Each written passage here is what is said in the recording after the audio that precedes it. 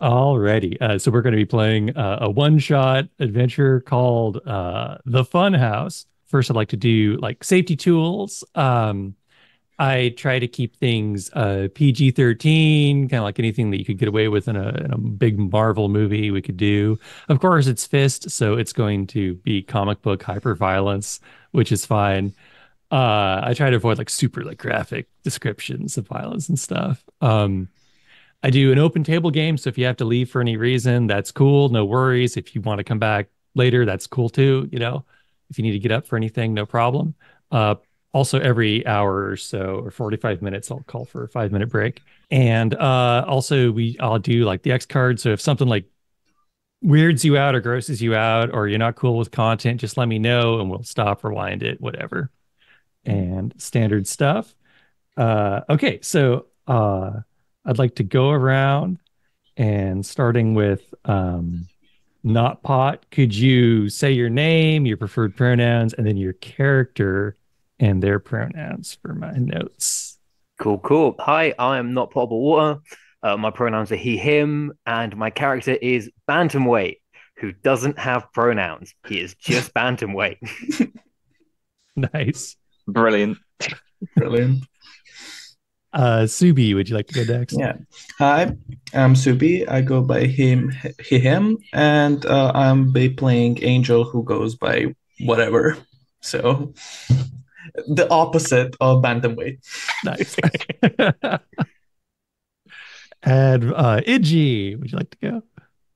Hi, I'm Engi. I am surprisingly he, him, and my character is Baseplate, who, being a mechanical monstrosity, it goes by he, him, or just it if you prefer. Nice. Okay, I think we got a good crew here. Piles of what?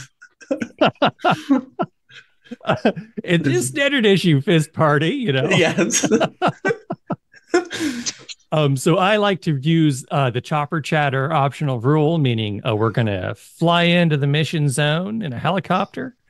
As always, this is a stolen news chopper that Fist has acquired. You all get like a brief opening scene to plan, introduce yourselves to each other, do a little bit of role playing, and at the end of it, you'll each earn a war dice.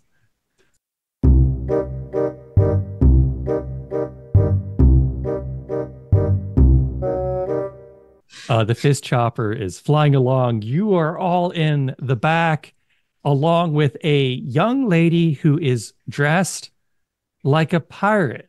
She's got a pirate hat with skull and crossbones. She's got red pigtails that stick straight out, and she's got striped stockings. And she's just she looks miserable. Yeah. How can you be miserable when you dress like that? Honestly.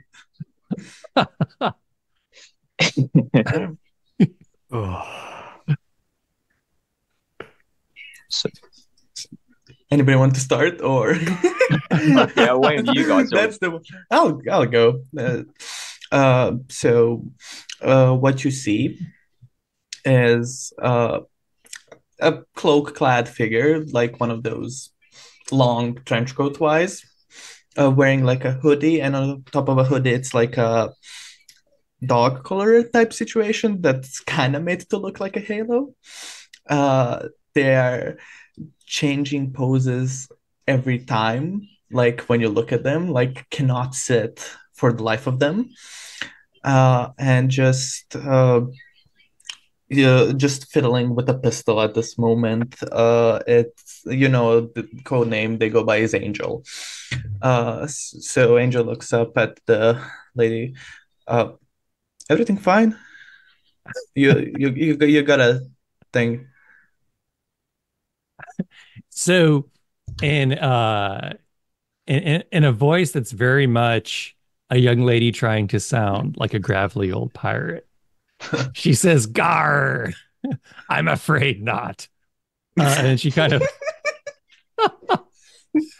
coughs and clears her throat and begins speaking normally. And she tells you that she's worried about her grandfather and her grandfather is named Wally, and he is one of the original members of Fist. And these days, he's semi-retired and runs a training camp known as the Funhouse. The Funhouse it's where, new Fist recruits go to train. Normally, it is a nice, safe, non-lethal place. But this morning, a distress call went out that says that the Funhouse has been ticked up into full lethal mode, and no one can get in contact with them. And her grandfather is somewhere inside. If you're unable to rescue him, it will not only be a blow to her family, losing her dear grandfather, it'll be a blow to Fist, because from here on, like, training is just gonna suck. Like, the Funhouse is awesome, and only her grandfather knows how it works. It's this weird low budget facility. She says that they like to tell people, if anyone reads comic books, it's a bit like the X-Men's Danger Room, only Fist can't afford to make a danger room, but Fist can afford to make rooms dangerous, and that is the Funhouse. Oops, all claymores. Them. Well, They were. sounds like a thing that happens. Sounds like a recipe for disaster. Also, not a fan of comic books. They're good Kindle though, so I'll give them that. And you two, and just points a pistol at both of you. Safety off. Really bad kind of handling at this point. So, sitting up in one corner of the helicopter, still very straight, very stiff, scanning the horizon of the helicopter, and then sort of turning back towards Angel as they point a gun at the. Is she? Yeah, she. Sorry. Whatever. as they point a gun at Baseplate, you see, sort of, it's humanoid in structure. 2 arms, 2 feet. Body's quite metal, angular. Sort of think about like how a tank's built, and then put that onto a person. That's Baseplate. Oh, and he also has his head as a security camera, pretty much. Nice. So yeah, he sort of sits up, turns around, and says, "Sounds all good. However, I must ask, one, why does this playhouse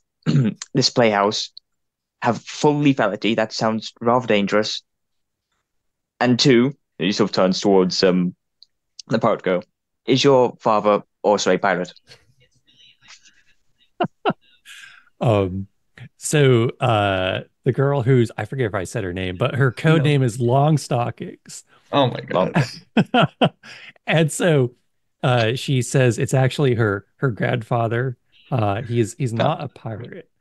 He is actually, and she like leans in to impart a secret, and she goes, it's actually a homebrew custom trait. He is a genius level improvisational engineer, kind of like more references coming, kind of like MacGyver. She says, have you ever heard of MacGyver? They stole my grandfather's story and based it on him. But her grandfather is capable of making anything out of anything else. He can diffuse a bomb with like a matchstick and another matchstick. So yeah, and Baseplate's going to be just nodding along, just pretending to know what a MacGyver is. Yeah, same. Is it like a book? Because I probably burnt it, just, refresh memory type situation. It's a TV show, but you may have melted your TV, so VHS or something. Yeah. Thankfully, I don't own a TV. You are the TV. Sorry, you first. No, you first. Bantam sits in the other corner. If you're looking at him at eye level, you just see his little pointy cone hat. And he's got his hair's all over the place. He's got like slightly graying a little bit, but mostly brown hair. green eyes, bushy eyebrows, a massive beard, and he's there in his really stereotypical, like light blue gnome shirt with red cargo trousers and brown leather boots. And he's sat there and he's looking around and he flexes, and the shirt just rips immediately. Like he sits there and he goes, "Oh, not another one! Oh, oh no!" Damn, I thought that was a garden gnome. Holy fuck. That was the one. I'm a regular gnome, and we take offense to that. Sorry. Oh, It's people regular. were forced underground by those ceramics. Oh my God. Oh, I'm sorry for that. That's. Can I punch the ceramics now without feeling guilt? Right? No, that's why I train. He flexes. He says. Somebody else's shirt rips off in the distance.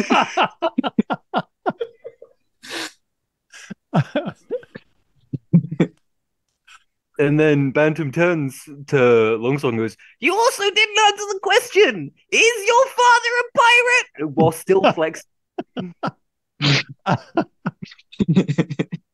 Long Stockings looks like she's getting a little frustrated. She's like, grandfather, No, we are asking about your father. We're not asking about Wally. We're asking about your father. And she's like, no, he's an accountant. Family goes everywhere. Does he sail on an accounting ship?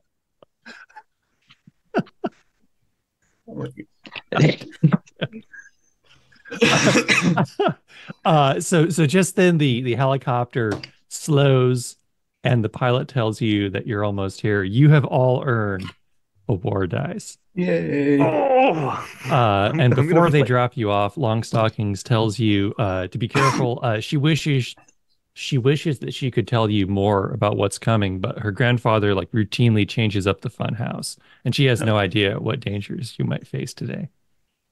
So you Bantam all is going to flex in response to that. There is one thing yeah. in the world that is afraid of me, and it's structures.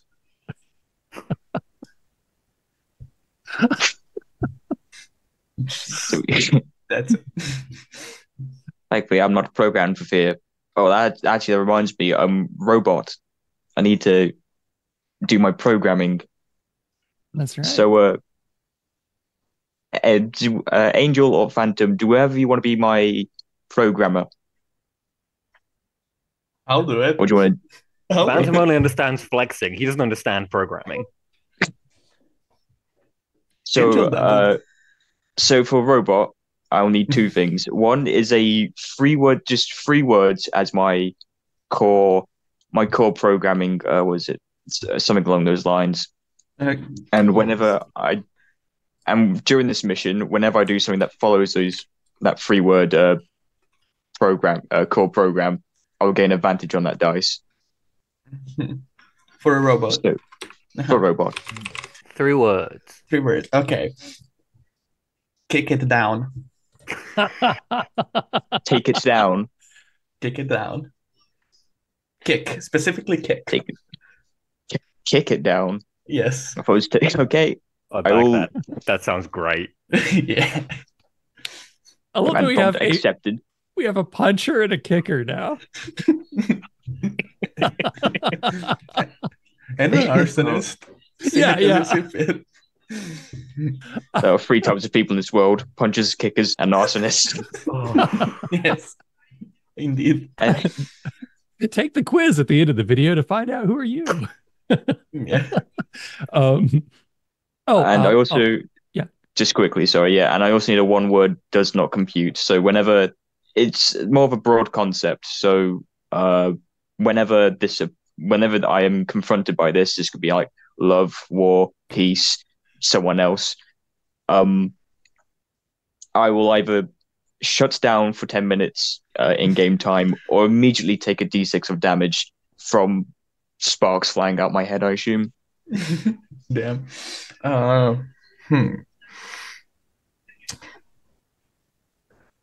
And please don't make it traps, because that's going to be terrible in this. Nah.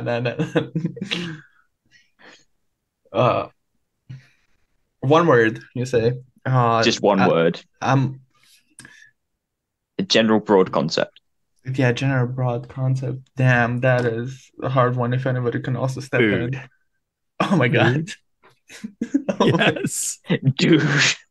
You don't understand food. Problem Oh, solved. food. problem solved. What is food but person lubrication? It's like oil except for humans. Oh god. It's so Very big. inefficient.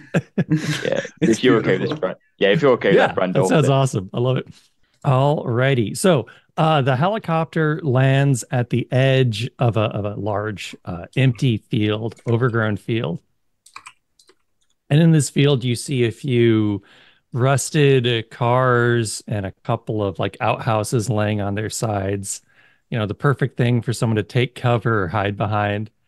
And uh, in the middle of the field, there is a structure. It's a tower made out of shipping containers.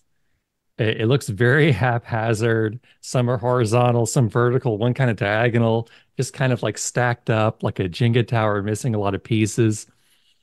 That is the fun house. And surrounding this field and this structure is it looks like a pretty easy, like low fence to hop over. No problem whatsoever. But there are warning signs posted periodically that say, warning, this area is protected by SIGs, SIG, and then a lowercase s. None of you have ever heard of what a SIG is before, but now you know that this area is protected by them. Uh, so yeah, little low fence with warning signs, open field, and in the middle, this tower of shipping containers. What do y'all do? How low is the fence? Oh dear. Okay, so it comes up to about your forehead. Like, Oh no. Phantom's forehead or yeah, Bantam's forehead. I imagine everyone else is maybe waist or knee high, depending Yeah. on how tall you are. Base Page is going to look down sort of to the left and downwards and just go, may I offer you my assistance? Just offers out a hand.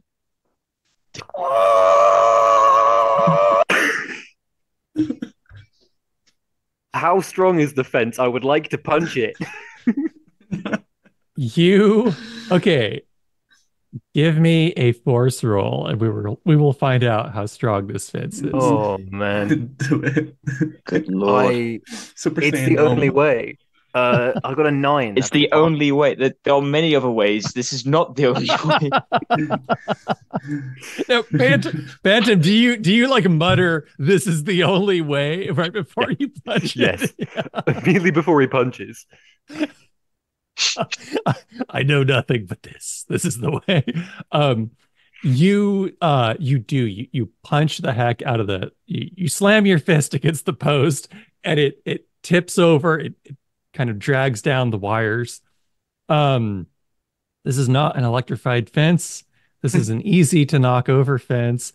Everything is fine, except that at the sound of you punching over this post, there is a number of like weird sounds from the field. It kind of sounds like bloop.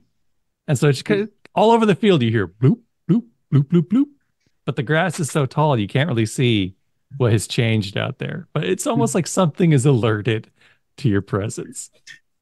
You're right. This is the only way I kick the fence more. Go ahead and give me a force roll.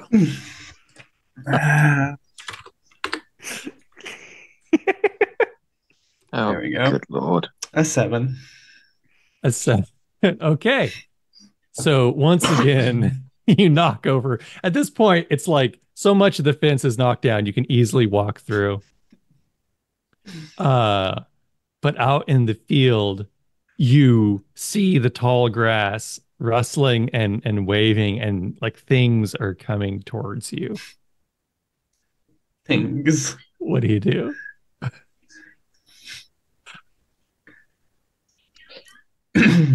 Hmm. Ooh. Ooh. So it's tall So grass, right? Yeah, yeah, it's over your head. I I have to say, when I planned this out, I didn't realize I'd have a gnome on the team. I'm not just picking on you. It's cool. I'm well aware. Yeah. I'll let Engi go first. Yeah. so is it? You said there was some cars and knocked over outhouses Yeah, nearby. Could I potentially? I mean, this might not even work. But could baseplate go over to one, sort of stand on top of it to try and get a bit of a vantage point, see if you can see into yeah, the tall grass from there. yeah, totally. Uh, base plate, you climb up on one of the rusted out cars, and now you can get a better view of the field. Hmm. It looks kind of like these weird lumpy piles of black and gray balls, like maybe half the size of a beach ball, are coming towards you. There's three of them from all corners of this complex. It's I'd say it's maybe like a vaguely human sized human amount of them. Uh, and they're getting closer by the second. What do you do? Yeah, I'll look towards my companions here and just say, "Be advised, we have multiple balls approaching our location rapidly. Should I open fire?" On mention of fire, just a minute. Yes. Just yes. Just yes. Just yes. Pulls out the pistol, aims, and just waits for anything to come out. All right, so this Actually, would either no, no. I'm actually. Uh, let me quickly check something. Oh no. I'm gonna Oh do a no. reload and just shoot into the grass. Oh, okay. Stand down, both feet, just blind fire into it. That's an angel move. Okay, so we'll start with base plate. You could roll either like force or reflex depending on what kind of shooting you're doing here. If it's like precise sniping or if you're just like blindly firing at these guys. So baseplate, he's gonna take his laser rifle off his back. His eye's gonna like glow red and like focus in. He's just gonna take it up and he's just gonna start blasting into the general direction of these advancing balls. Nice. Anyway, I started blasting. Yeah, so forceful, and then that's a 9. Heck yeah. Nice. Um, so you hit. Go ahead and roll damage. 4. All right. Um, with like a weird popping sound. The pile of balls like flatten, and it's just kind of like this like air being released. Uh, the bad news is that the other two ball piles lift up out of the grass and they kind of like roll up on top of each other and slowly form the vague outlines of soldiers. Uh, it's the way they look is almost like there's like big boxy pixels forming like this like kind of pixel art rendition of a soldier, but it's all 3D and round. Voxel. Yes. Nice. They aim blocky guns your way. It looks like they are about to fire upon you, and we'll cut right quick to Angel. Yeah, base plate's about to take fire. What do you do? Uh, what's chance of me tackling down base plate from the position they're at? You could climb up there, maybe like grab base plate's legs and haul him off the car. But you'll have to give me roll reflex to get up there in time. Okay, let's roll reflex, please. Oh, it's a 4. Oh no! And I use Hey. Is there a chance for a war dice now, or do I have to announce it before I use it? Oh yeah, you can use it now. I'm You all have gonna. a war dice from the chopper chatter. Yeah, Mhm. war die, please. A 6, so it's a 10. That's a That's a full 10. success. Yeah, Yeah, yeah. let's go. So base plate for a horrible moment. You've got these two pixelated soldiers about to shoot you, and then all of a sudden you feel somebody grab your legs and just like haul you, and you get pulled off the car, and a bunch of uh the bullets are visible in a they're slow moving projectiles about the size of a fist. But there are a lot of them. There's like a whole stream that go whooshing overhead. Uh, it looks like they could do some damage. So momentarily, these things, we'll just assume that these are the SIGs you were warned about. Uh, Mhm. they're focusing fire on now nothing in particular, which gives Bantamweight a chance to act. They're not that far off. What do you do? Um, Do it. so I'm real tempted to invoke sneak because I would say that the tall grass is the perfect hiding spot. Oh yeah. So Bantam is basically going to run into the small grass, and Yeah. stand as still as possible. Yeah. Perfection. So they have no idea you're there. You're fully you have sneaked, you are snuck, you're hidden. You are stuck. Now let's just hope one of them comes close to me so I can punch it in the face. Or knee. Or Now, somewhere in between, perhaps. well, I have a question, Bantam. Did you in any way like would you say that this is something that you've like worked out with the team in the past? Would they know that this is kind of like one of your favorite moves is to lure people towards you? There's a chance they might, but he's never discussed it. He just Okay. does it. Just working Mhm. on instinct. Okay. Um, We would just so, see him run into the grass, right? We would just see Bantam run into grass and disappear, right? We look. Yeah, base plate as he's sort of he hunkers down behind the car after getting pulled off. Rather surprisingly, he looks over, sees Phantom run into the grass. He just looks back to Angel and just shrugs his shoulders. What's he do? Angel shrugs, but as you see the shrug in hands, you see a grenade in one.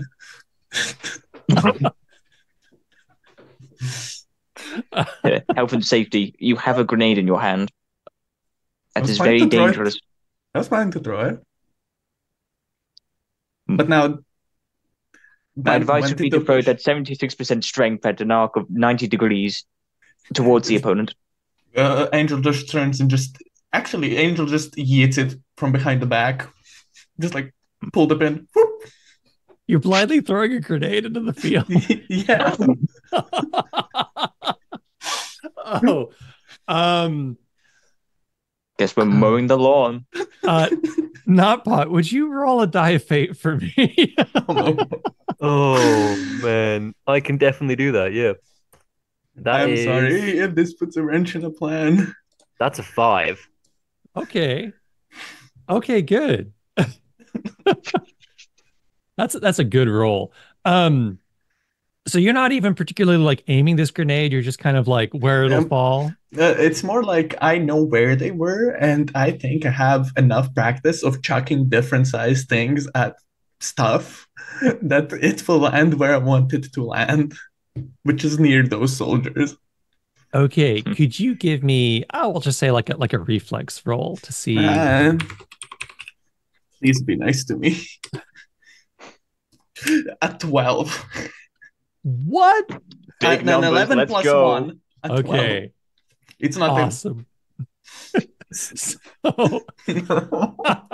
uh, Angel blindly chucks a grenade into the field moments after Bantam ran in there. Um, Oh my. one of the pixelated soldiers looks down and kind of drops down into the grass and like picks up the grenade and looks at it in confusion. The last thing they do is like show it to their buddy, like, and the other one shrugs, and then boom, the grenade goes off. Would you roll grenade damage for me? Uh, damage with it's a d6 just for a grenade. 4. Oh, I just did damage to myself, but I rolled a 4. All I right. rolled a 4. Yeah. So both of the remaining SIGs are blown into smithereens, and like smoking balls just go flying everywhere. They're de-rezzed. Bantam, you were lucky. With your die of fate, you only take 1 of that grenade blast damage. It's cool. I've got armor. I don't take anything. Oh, nice. Okay. You're just all according to plan. One of like the smoky gray like beach ball things just kind of bounces off your chest and lands in the grass. Bantam is gonna flex in response to that immediately. This is perfect. This is neutralized. Teamwork. What did you say? Wait, who, me or? Yeah, basically. I was just saying target neutralized, just nodding probably. Oh, it did? Oh, damn, that was a wide shot. Damn, nice. But I think we lost a good friend of ours, takes down the dog collar, puts it to the chest. Yeah, basically just sort of lowers his antenna, just... It was 5 minutes, but Bantam lasted. Wait a tear.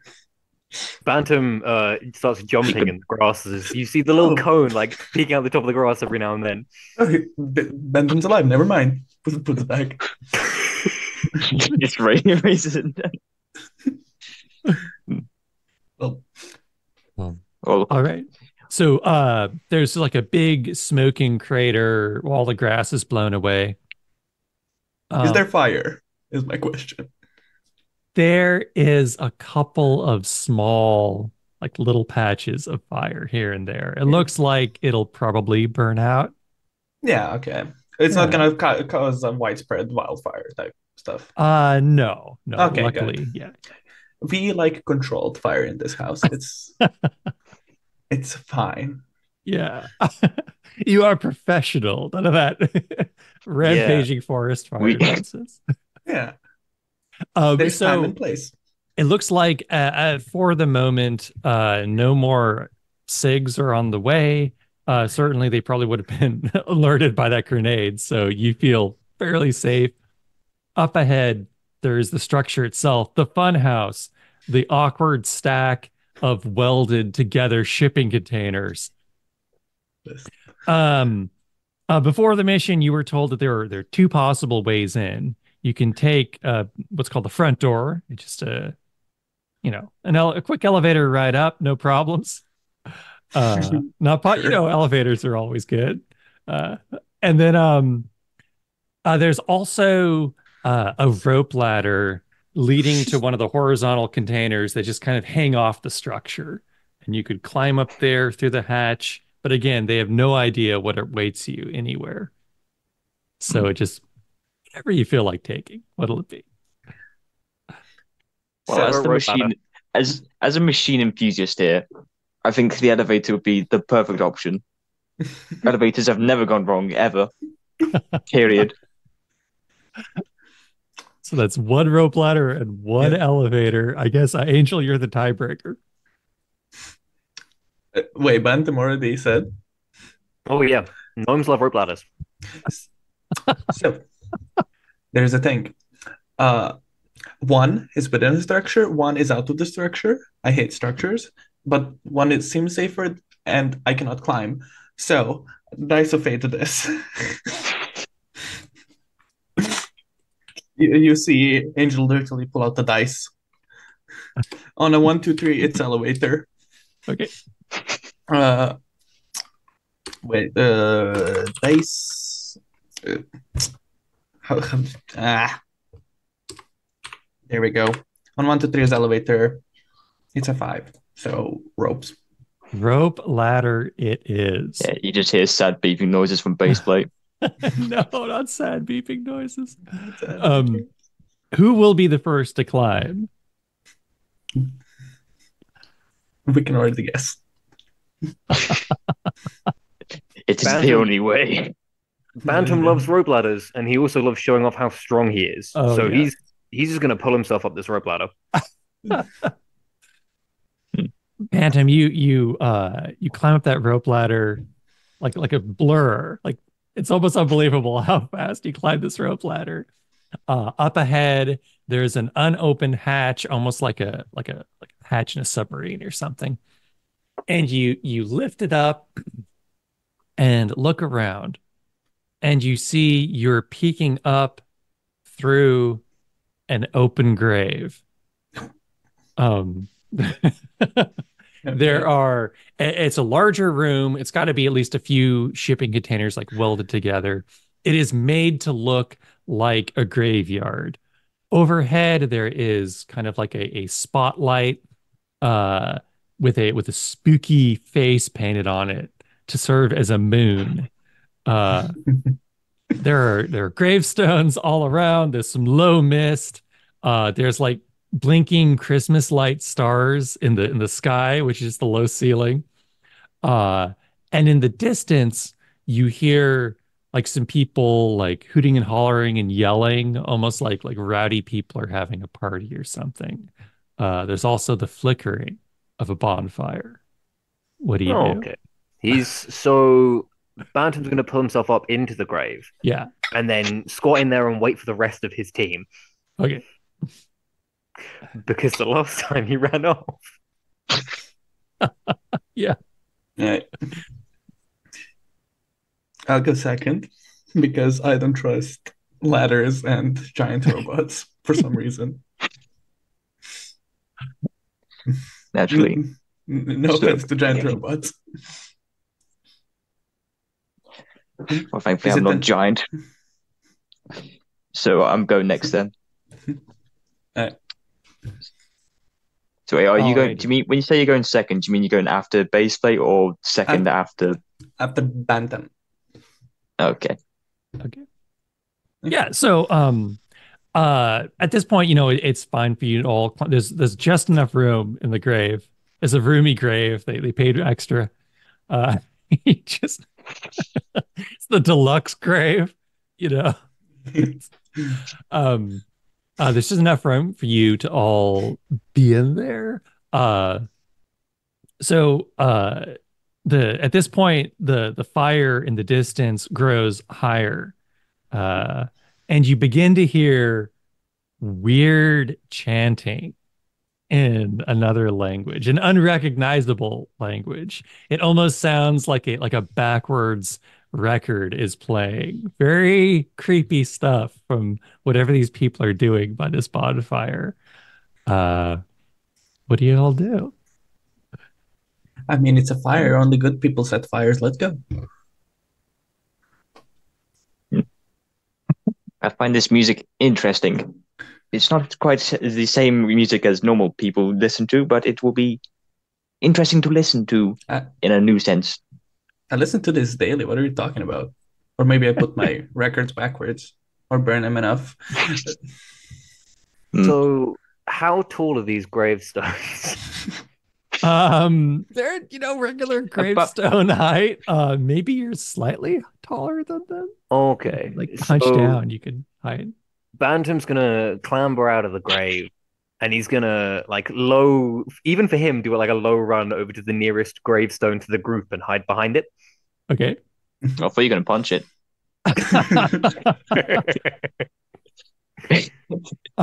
So up close, you see that this group is comprised. It looks like maybe early 20s, like teenagers. There's a bunch of like beer cans everywhere. It looks like they're definitely having a party. One of them, though, is not quite in the partying mood. He is in a black robe reading from a tome bound in some kind of skin. And he pulls out a small bag from his cloak. It looks like he's about to throw it into the fire. You have moments to react. What do you Oh, do? he's gonna launch himself straight at the dude. It is the only way. It's the only way. Give me a reflex roll. Also, I will launch with him too. Oh, good lord. I promise I don't do everything on impulse. That is okay, no. I'm war dying that. I am war dying that immediately. I believe in you. That is an 8. Okay. Damn. So mixed success. So what were you aiming to do here? Just launch at the dude to tackle him to prevent him from throwing the bag. Gotcha. So you do that. You push him, and as you hit this guy, he feels like he's just like a heap of skin and bones under this rug. No muscle whatsoever, and he goes, "Ow!" He falls back, his elbows get all skinned up, his book and the bag goes flying. You successfully prevent the bag from falling into the fire, but he yells to the rowdy teenagers, "Help, guys! Get him! Get him!" And they all start like pounding their fists, and they're gonna give you a beatdown. Oh, they wish.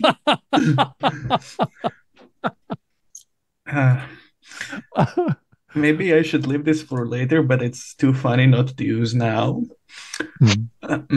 Angel will pull out a second grenade. Oh, It's not an explosive you're in the grenade. middle. It's not an explosive grenade. It's a psychedelic grenade. No. A psychedelic grenade. Yes. Okay. So, give me a second. That's an aura thing.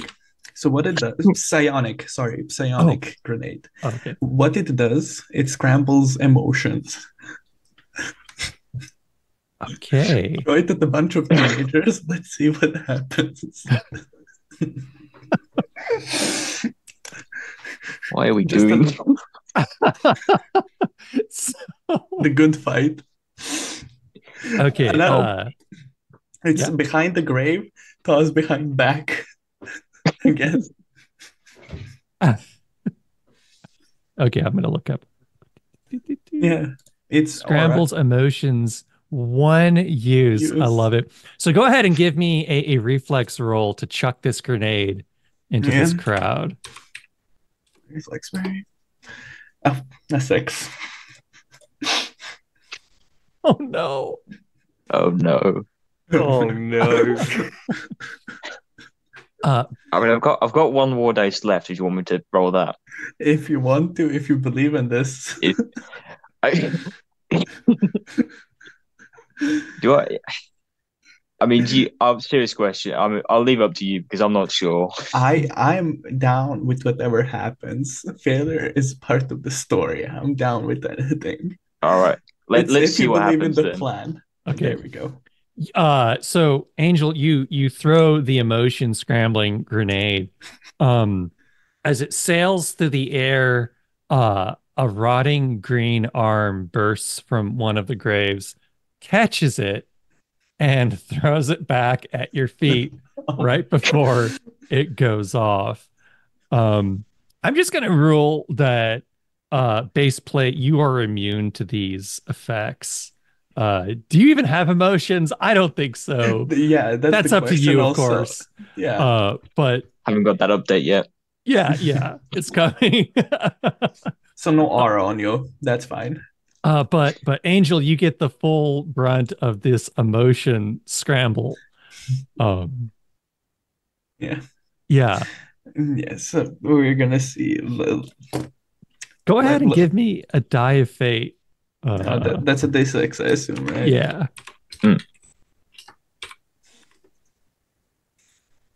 A 1. Instant depression. Things get real scary right? You're in a graveyard. You just saw a zombie arm. There's some kind of like creepy cultist people doing some kind of like weird ritual over there. This is completely horrifying.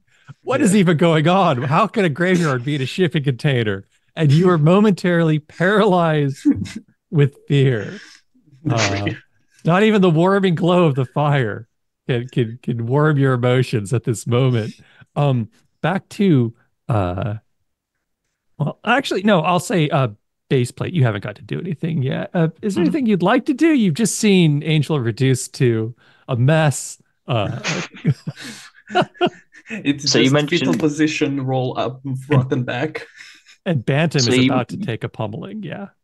Maybe. So just quickly, you mentioned a green arm came out from the grenades and threw the grenade back. Yeah. Does anything follow that green arm, or is it just a singular arm detached from a body? It's you now that you mention it, you can actually see like kind of like a robotic like piston like lowering back into the ground. It's like a special effect. All right, so no follow up on that front. I'll keep that for later. But I suppose, because my friendly ally gnome friend, who is about to, for lack of a better word, fight for his life, I will following my love of kicking, which has existed since the beginning of this mission. Yes. Baseplate is going to assist him by running over, jumping into the air, and doing a dive kick into this crowd. Yeah. Let's go. Is that could we'll say that could be like force or reflex depending on how you want to play it. I love it. Let's have that dive kick roll. I'll go with, and would you count this as a kick it down advantage? Oh yeah, you're kicking it down. Yeah, let's go. Told you it was gonna be funny. Just watch this fail. I believe in us. All right. Here we go. Oh wait, but need to put that true. Again, here we go. Ooh, there we go. That's a number. Way. 6, 4. Yeah, just with a very robotic hiya. You see a baseplate fly through the air. Oh, and I can't see your rolls right now. What did you get? Oh, 11. Nice. Oh, that is a success. I'll just say what would a robot kick? I think normally unarmed damage would be like 2d6 drop lowest, but I think since this is like your directive, right? We're gonna give you like, how about 3, like it's a set 3 damage. Like this is what you were made 3. for as of 20 minutes ago. Just my life's purpose as of 20 minutes ago. Yes. You knock one of the bully looking dudes out, and he just goes down like a sack of potatoes. He's knocked out. Bantam, there are still 3 bully dudes left. They've got like flannel shirts and mullets, and Oh no. one of them like cracks a beer can on his head. He's like, "Let's get him." What do you do? Bantam, this is the typical Doom music players moment. Bantam is going to flex furiously. He's gonna, so whilst he's flexing, he's and then he's gonna stand up, grab the legs of the cultist bully, and swing him round to try and hit all the other bullies. Yes. Let's go. Yes. Hitting a guy with another guy is peak fist. This is a force roll for sure. Oh hell yeah! Oh hell yeah! Please. Oh, here we No, go. they didn't. That is a 10. That's a success. That Yes. you want a war dice?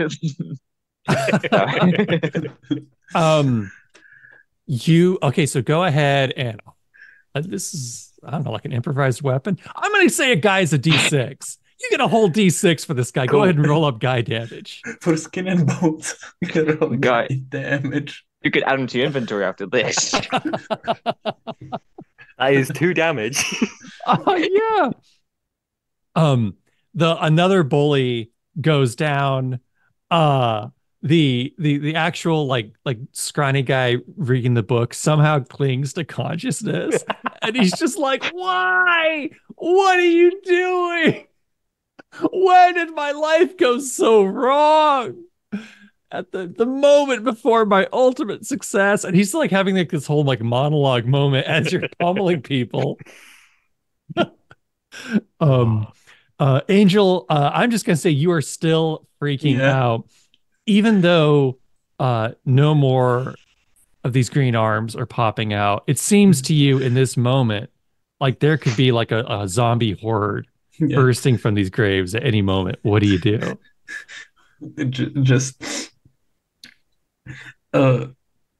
fall to the side, fetal position, up and down. What is the meaning if the afterlife we all just become brainless, flesh-eating people? What is the meaning? What is the purpose? Should they accept the dirt and just start covering themselves with dirt? Oh no. Um, so Bantamweight, the two remaining bullies, they both leap at you, fists flying. Do you kind of stand your ground, waving this dude around, Oh, taking lumps, or you I'm dodge? keeping waving. He's keeping Okay, waving. give me another force roll as you try to fight these two off.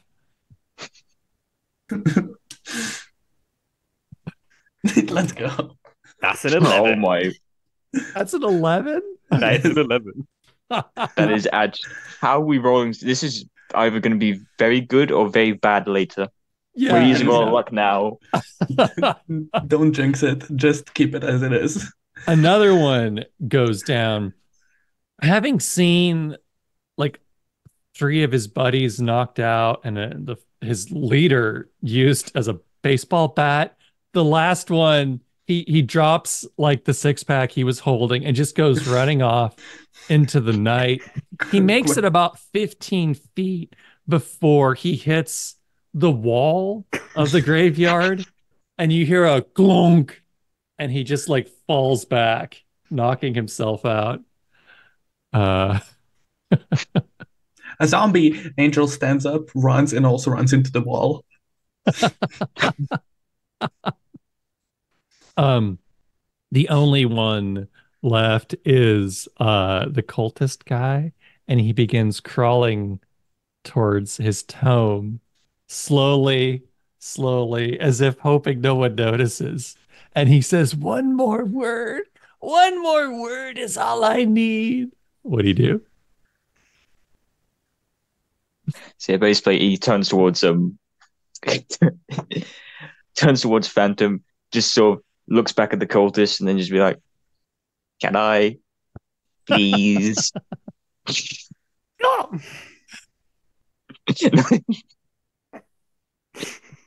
Please let me just one, please. It's all yours. And yeah, yeah, basically sort of just jumps up, claps his hand a bit like sort of giddy with excitement, goes over to this our favorite weapon, and he'll grab him by the ankles. And like in from like Mario 64 when he throws Bowser, right? Oh my Yes. god. Yes. I think you know where I'm going with this. But like there's a lake nearby or something, right? Yeah, yeah. Yeah, of course. He's gonna just grab him, like doesn't even move his hips, just sort of rotates around his waist, and will try and throw him into the lake to finish him off. Heck yeah. Give me a force roll for this discus toss, this living discus. Oh my god. We're just bullying this guy.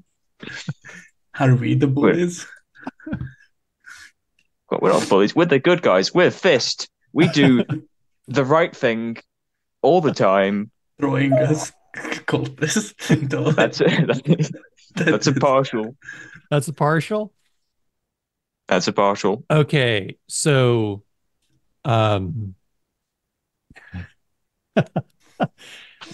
the good news is you do it. You grab him by the legs, you toss him, he flies through the air, he lands in the lake, which is actually just like an inflatable kiddie pool with some plastic plants arranged around it. Nice. He gets knocked out. The bad news is as he's spinning and spinning, he catches a glimpse of that last word and he yells, Alakazam! And the Oh, no. fire rises tall as a person or three gnomes, I guess. And Wait, human person, I should say. You're insinuating the gnomes are not people. That was rude. I apologize. Oh no, that was rude. I take that back. Gnomes are people. In fact, gnomes are like extra condensed people. It's like concentrated people. You get more person per person with a gnome. We support our gnome allies here. Of course. I would not deny a gnome their rights as a person. So you out of the fire slowly rises a horrifying monster as the last of the spell is complete. The guy's chucked into the kiddie pool, no problem, but now there's this monster. And on that note, let's all take a 5-minute break, stretch our legs, grab a snack, and then we can see what's up. Let's see. I'm so ready for this. Yeah.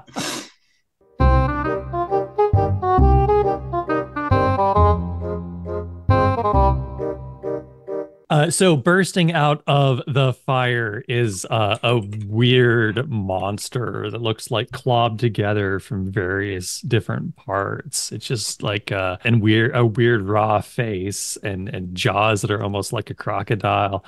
It's got black eyes and it yells, "Who has summoned?" And it like looks around at all the knocked out partying kids and like the cultist is like face down in the pool. And it's just like, oh. Hey, what's up?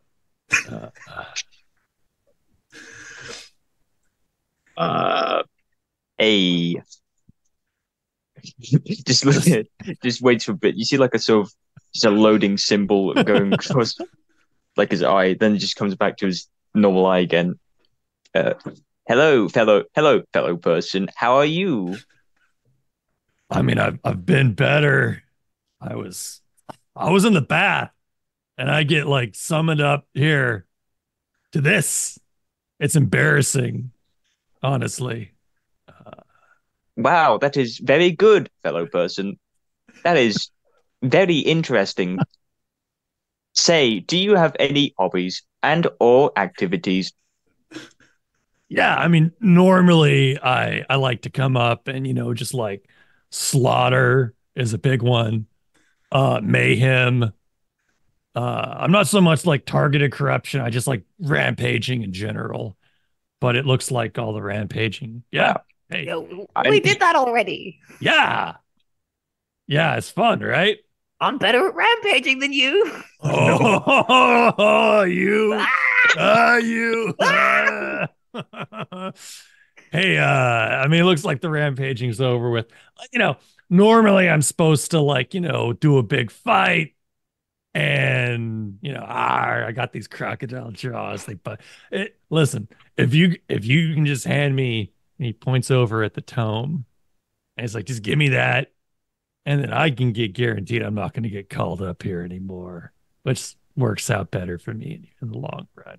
I'll be on my way. We'll be good. No fighting. How's it sound? How do I know you're not trying to trick us?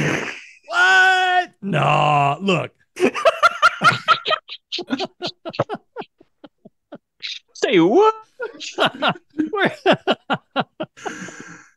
We're a couple of rampaging dudes over here. We know what it's like. No, I wouldn't. I'm not into trickery. I'm into, killing stuff. I'll get you that book. Yeah. If you can outflex me. Whoa. Oh no. So I don't know how to do a contested roll between a demon and a gnome and some kind of bodybuilding challenge. So let's just say this will be you rolling a force, and we'll interpret the results from there. I can definitely do that. Oh no. That's an no, 11. No. So Oh my god. your rippling gnome muscles put the demon to shame, and he's just like, I gotta give it to you. You throw a mean rampage, and you outflexed me.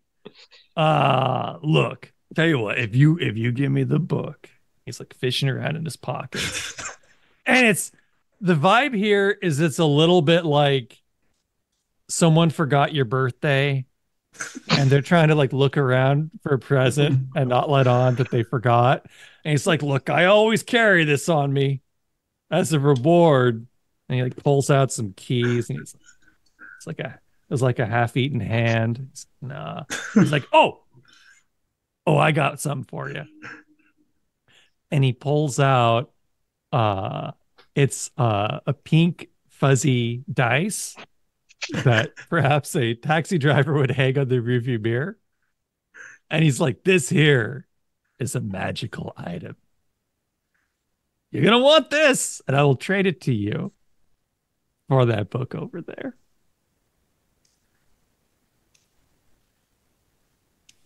What do we think, team? Angel is knocked out against the wall at this point. So.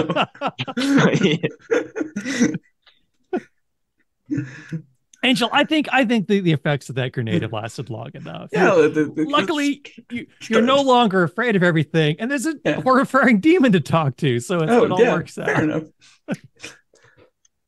You can just mosey on back and just get into a huddle. So what did I miss? Huddle. There's this giant fire person the size of 3 gnomes, which are people. Yes. Gnomes are people. If there's one thing, is this one takeaway for this episode. Yes. He's offering us a great magical item for a book. Okay. Now, I may not be programmed for accounting. I may not be programmed for accounting, but I think that is a great deal. I do too. What can you do with the book except use it as Kindle? Like, read it? Ugh. Fuzzy dice are way better. Cool. They're nice to fiddle in your hand. Let's get the dice. Cool. Bantam's going to go fetch the book and hand it over immediately. No questions. Nice. So, the demon grabs the book, and it's like, and like the flames shoot up around it. They're green and horrifying and warped. And then like the fire instantly dies down. It's like, okay, cool. Deal's a deal. And he hands you the fuzzy dice. And on closer inspection, you see each face on the fuzzy dice is a 6, making this a one-time use, guaranteed ultra success. Let's go. Oh, yes. The demon waves, and he's like, later. And he disappears back down to the fire. Can Bantam hang the fuzzy dice off the top of his cone hat? Yes. Beautiful. That's the type of fashion we like at this. It just jingles and jangles. By the end of the episode, we're making a gnome Christmas tree. Yeah. Not far away, there's like a large like walk-in vault. I forget what that's called, like the graveyard vault. And the big stone door opens up, and you see that behind it, the big stone door was actually styrofoam, and there's just like a very normal wooden-looking door with a handle leading to the next room. A crypt, by the way. Is that what you meant? Oh, what's that? A crypt. Is that what you meant? Oh, a crypt. Yes, thank you. Yeah. Okay. So what would you all like to do? You guys want to go over to the anonymously opened crypt? Onwards, I'd say. Yeah. Move. But I kind of the bonfire. Unless you want to bring our favorite weapon from the lake, Nah, I don't need him. Now, there are many more favorite weapons to be found. Yeah. Onwards then. Onwards. So you open like the normal, like wooden looking apartment door, and you see uh, a party. There is a crowded living room. Uh, it looks like a hideous 70s American apartment. Everything is done up in browns and oranges, avocado greens. Oh my There's an God. orange couch. There's avocado green curtains. The chairs are mustard yellow.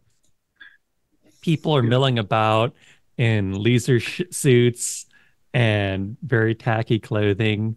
Um, there's like a lot of like party noise filling your ears, and you see a tiny, like nervous looking fellow waving you over frantically. He's doing one of these. Do we want to Hmm. keep him waiting just so it's Yeah, awkward? I'll wave back. Keep it awkward. Keep it awkward. He looks dismayed and he starts like double-headed. Like, "Ah." What's the aura on the guy? What's the aura on the guy? Give me the HC color. He looks distressed. Oh, the aura? Yeah. Whatever color like social anxiety is. Puke It's green. pure social anxiety. What's the general Uh, vibe of the room then, if I may ask? Everyone else seems fairly relaxed, although there is a guy in the far corner. He's got like a blue turtleneck sweater and a drink in his hand, and he's not talking or engaging with anyone, and he's just glaring out at the party.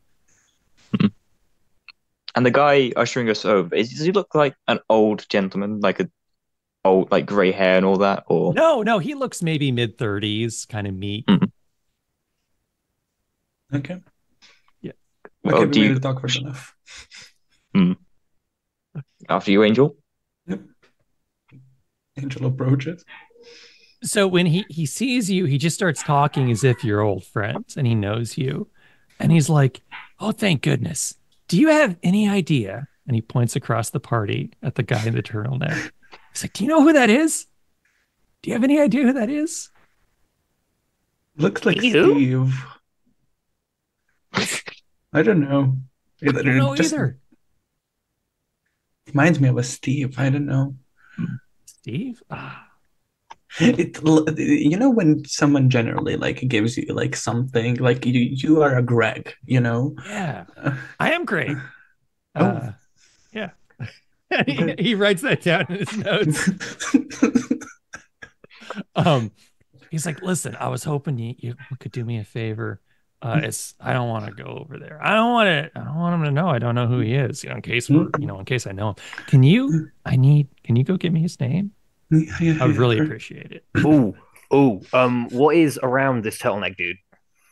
Around the turtleneck dude, there's a small like end table, and it's got like a punch bowl filled with some kind of alcoholic beverage, and every couple of minutes the turtleneck dude will just dip his whole hand holding the cup Oh. into the punch bowl, come up and take a drink and continue glaring out at everyone. Well, Other than that, it's a very crowded room, so lots of cover if that's what you're going for. Can I go stand by the table and then hold a flexing pose and invoke sneak to hide as a garden gnome? As a statue. Okay, I'm gonna make you roll for this one. I think. Wait, let me see. Is that automatic? a garden gnome with fuzzy dice on head. Yeah, the best garden gnome around. God damn it. Okay. Yes, you can do this. Yeah. So, uh, and annoyingly, like after a moment, like a lady comes by and she looks down and she's like, "Oh, it's so cute," and she like pats your head, and she's like, "I gotta get a garden gnome for one of my parties." Um. Also, I have terrible news, Baseplate. Your Oh no. before you can react, someone walks by serving with a serving tray of wieners and holds it out and offers you an hors d'oeuvre. This is food. This is food. Oh no. Do it. Oh. So I'd like to think Baseplate, he looks down, like grabs one, will pick it up slowly, and then you like from other people's perspectives, you just see him and his head starts twitching. You can see sparks flying out of his neck as he tries to comprehend what on earth is this small finger doing here. And I think I'll just take the damage, seeing as I've not taken any yet. Okay, good. Go ahead and roll up food damage for me. Now the real question of the all is food more painful than a man? Is a wiener more painful than a man? It's the question of the ages. Philosophers have debated it since the dawn of time. Quick question. Would you say my armor would soak this up, or is it just I take full damage here? I would say probably full damage. It's a psychic attack. Yeah. It hurts the same as food damage is equal to man damage. That's what we figured out today. So gnomes are people and food damage is man damage. You heard it here first. You heard it here, folks. How much is the food damage, by the way? That is 2 damage. Okay. Yeah, so there's like a power surge. Temporarily everything's kind of like staticky and there's like some interference with your vision. Angel. Yeah. Only so capable one. Bantam has successfully hidden right next to Turtleneck Dude, and Baseplate's just really struggling with this cocktail weeder. What do you do? Approach the turtleneck guy. Okay. I'm like, hey, what's your name? He looks at you and he kind of like looks you up and down, and he's like, "Who's asking?" Me. Yeah, well, my name's Me Too. Funny coincidence. Ha ha ha.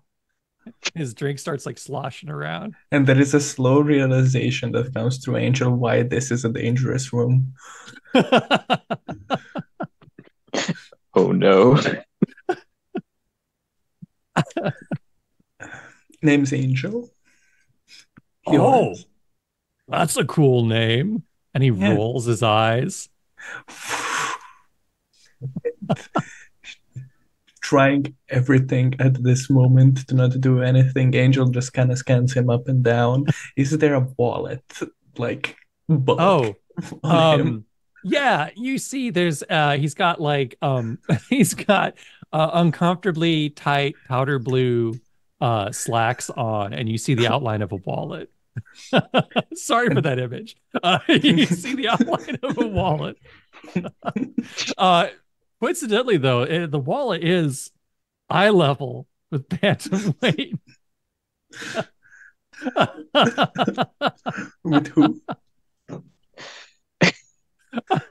With Bantam, and there is just like this moment of Angel going towards Bantam, like taking a second to realize if it's a garden gnome or Bantam, and just eyeing. Yeah, it could have been either, really.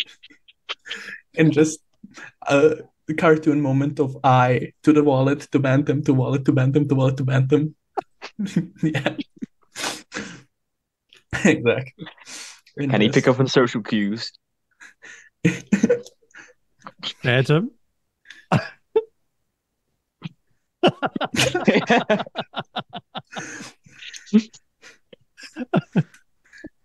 Yeah, Bantam just really obviously winks at Angel while still flexing and trying to be a gnome.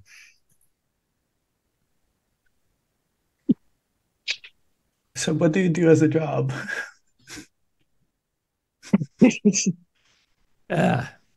Little of this, little of that. And he reaches his hand down into the punch bowl with his cup and just fishes around, gets himself another long drink, and he's like, "How about you?" You know that's unsanitary, right? Putting like your whole hand in. What are you, like some kind of a doctor? Um, at this moment, there's this whole body shiver from Angel. Angel, I will say, as an arsonist, Yes, uh, you are all too aware of the news reports of just how flammable polyester clothing was in the 70s. That just it flitters into your mind for a yeah, second. I'm not saying you have to act. An intrusive thought occurs that this guy is head to toe dressed in flammable. polyester. Uh, It's a walking bonfire. Yeah. Do you smoke? uh, yeah, of course. You want one? I have Yeah, one. And just yeah. pulls out the lighter and just approaches him and just lights him. You like him? Yeah. So, so there are screams throughout the party. Turtleneck guy starts yelling. He's like grabs the punch bowl and tries to dump it over his head to put It's out the alcohol. fire. There is definitely a moment for Bantam to pull some kind of shenanigans. Oh While he yeah, is Bantam is taking the wallet from his pocket while he's freaking out. Go on. nice. So you can go through the wall as this guy's yelling. He's just like, ah, oh, why would you do that? Why are you so clumsy? I told you it was And unhygienic. You didn't listen to me. there's got to be better ways to disinfect than to light me on fire, though. What do you? That's the only way I know. There is no soap in the 70s, right? There is in fact soap in the 70s. Ah, the the laser shoot material is now like kind of like cooking onto his skin. And the fire has moved up to the turtleneck. It's like his sideburns have caught on fire Yeah. and they're smoking. Yeah, just trying to pat him down because, probably Angel has probably leather gloves to just kind of anti-fire stuff. Yeah, Just yeah. if Mm. if they saw a Bantam take the wallet. So you have successfully got the wallet, and you see there's a driver's license, a New York driver's license issued 1975. This guy's name is Joseph Charney. There he's now charcoal. Oh, Ah! hey. You put the char in Charney. And so he's like smoking and blacking, and he's just like he's inhaled a lot of smoke from his own like burning form. So he's just like, I gotta go lay down now. He kind of drifts off to one of the orange couches and passes out. Uh, Greg rushes over, the nervous party host, and he's like, "Oh my goodness, what just happened?" Mm, he was flammable. Uh, did you at least get that guy's name? Did we? Bantam hands over the whole wallet. Oh, nice. Just the whole wallet. It's the whole wallet. To who? To the guy? Yep. Yeah, nice. The moment the wallet is placed in Greg's hand, he begins to flicker, and you see that everyone in this room is in fact a hologram. And as the hologram projector dims, Greg beams and says, "Oh, yeah, Joseph Charney. I know this guy." And then the party dies out, and two more doors open. One of them wasn't there a moment ago. It just opens into the wall, and it looks like it's made of stone. It's like covered in slime, and it looks like it's ancient. There's also a small door through the fireplace, which shut down. And you can head to the fireplace or through this weird stone door. What'll it be? I mean, So- you know what I'm voting for? But more fire? But of course, Hmm. can you Well, fit? due to our affinity to fire and successfully using it, my suggestion would be to go through the fireplace. I Yeah, predict I our fit through that. successes. There we go. Nice. Easy pickings. So you all head through the fireplace.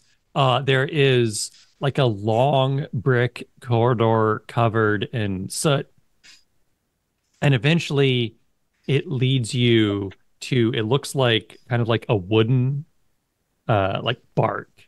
And you open the door and you have arrived at what looks to be a desert island.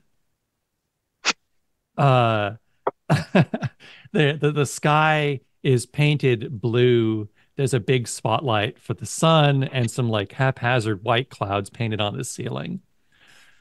There is a styrofoam cliff face in the distance. And you see two things immediately catch your eye. One, there's a man in a black suit, very nondescript looking, cowering behind a plastic palm tree. And he's being menaced by like a large like ogre figure with only one eye. What do you all do? I took a hit last time. You guys go talk now. I'm not doing that anymore. Social interaction is out. How big and strong is the Cyclops? The Cyclops is huge. I would say it's 9 gnomes high. It's Bet. I know cooler people. it's ripped arms are 2 gnomes wide. I don't know when gnome became a unit of measurement. It's perfect. I reckon I could break him. Okay.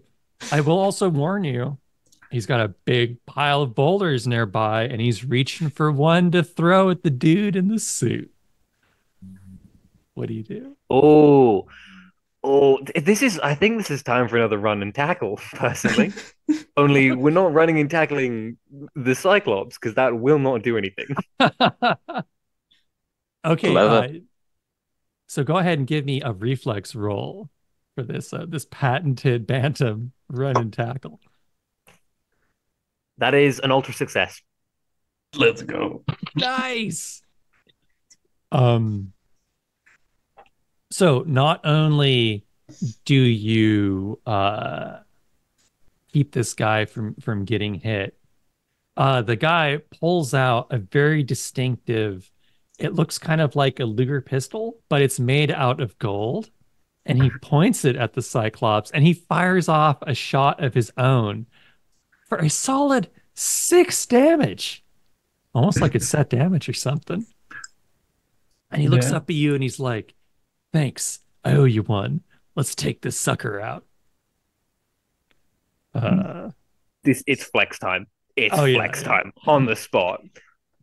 Let's see. How about base plate? So you have a now like bleeding from a fairly good gunshot wound Cyclops, but this Cyclops it looks very annoyed with Bantam, and it's about to throw a roughly Bantam-sized boulder Bantam's way. What do you do, base plate? Well, so giant creature with one eye, right? Yes. Oh, no. And what's bad for eyes?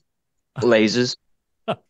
So yeah, so Baseplate is going to quickly again whip out his laser rifle, and he's going to do an aim shot towards its eye and try and sort of blind it, or at least get him to miss his shot. Okay. By the way, what's bad for eyes? Lasers was the slogan of my local LASIK surgery place, which is why I still wear these. Really? Damn. So go ahead and give me a roll to shoot this sucker in the eyes. Or the eye. Would it be reflexive then, or Yeah, because you're like really carefully. Or I guess tactical would also apply since this is like a very like it won't make a difference for Baseplate? Oh, okay. I'm gonna add a war dice to that. because that was a 6, and then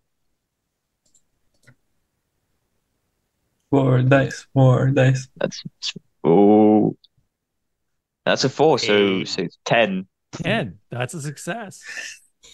Okay. So yeah, you were aiming to blind him with the shot. Pretty much, yeah. Okay, so go ahead and roll up damage. Yeah, 1 second. Uh,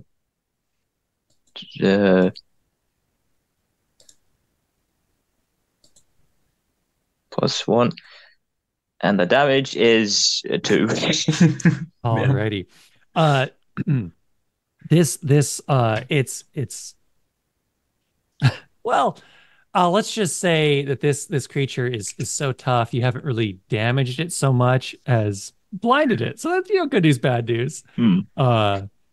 And it roars in anger, and in both hands it picks up boulders and just starts like blindly hurling them at the lot of you. I would like each one of you to make a reflex roll as this hail of boulders sails at you. This is going to be Oh, like my dear. first properly bad roll. Yeah, we're all gonna get. It goes all Okay. downhill from here. No, it's fine. It's fine. That's good. 2 partial successes. See, and that's a fail. 6. Yeah. Yeah, I got an 8. Yeah, a 9. Okay, And and you got 6? I got a 6, yeah, so that's a failure. Okay. Um oh boy. Okay, so we'll deal with the failure first. You get hit with a boulder. It hurts and it sucks. So I'm gonna. Would you mind rolling 1d6 for me for your boulder damage? Boulder damage. All the damage.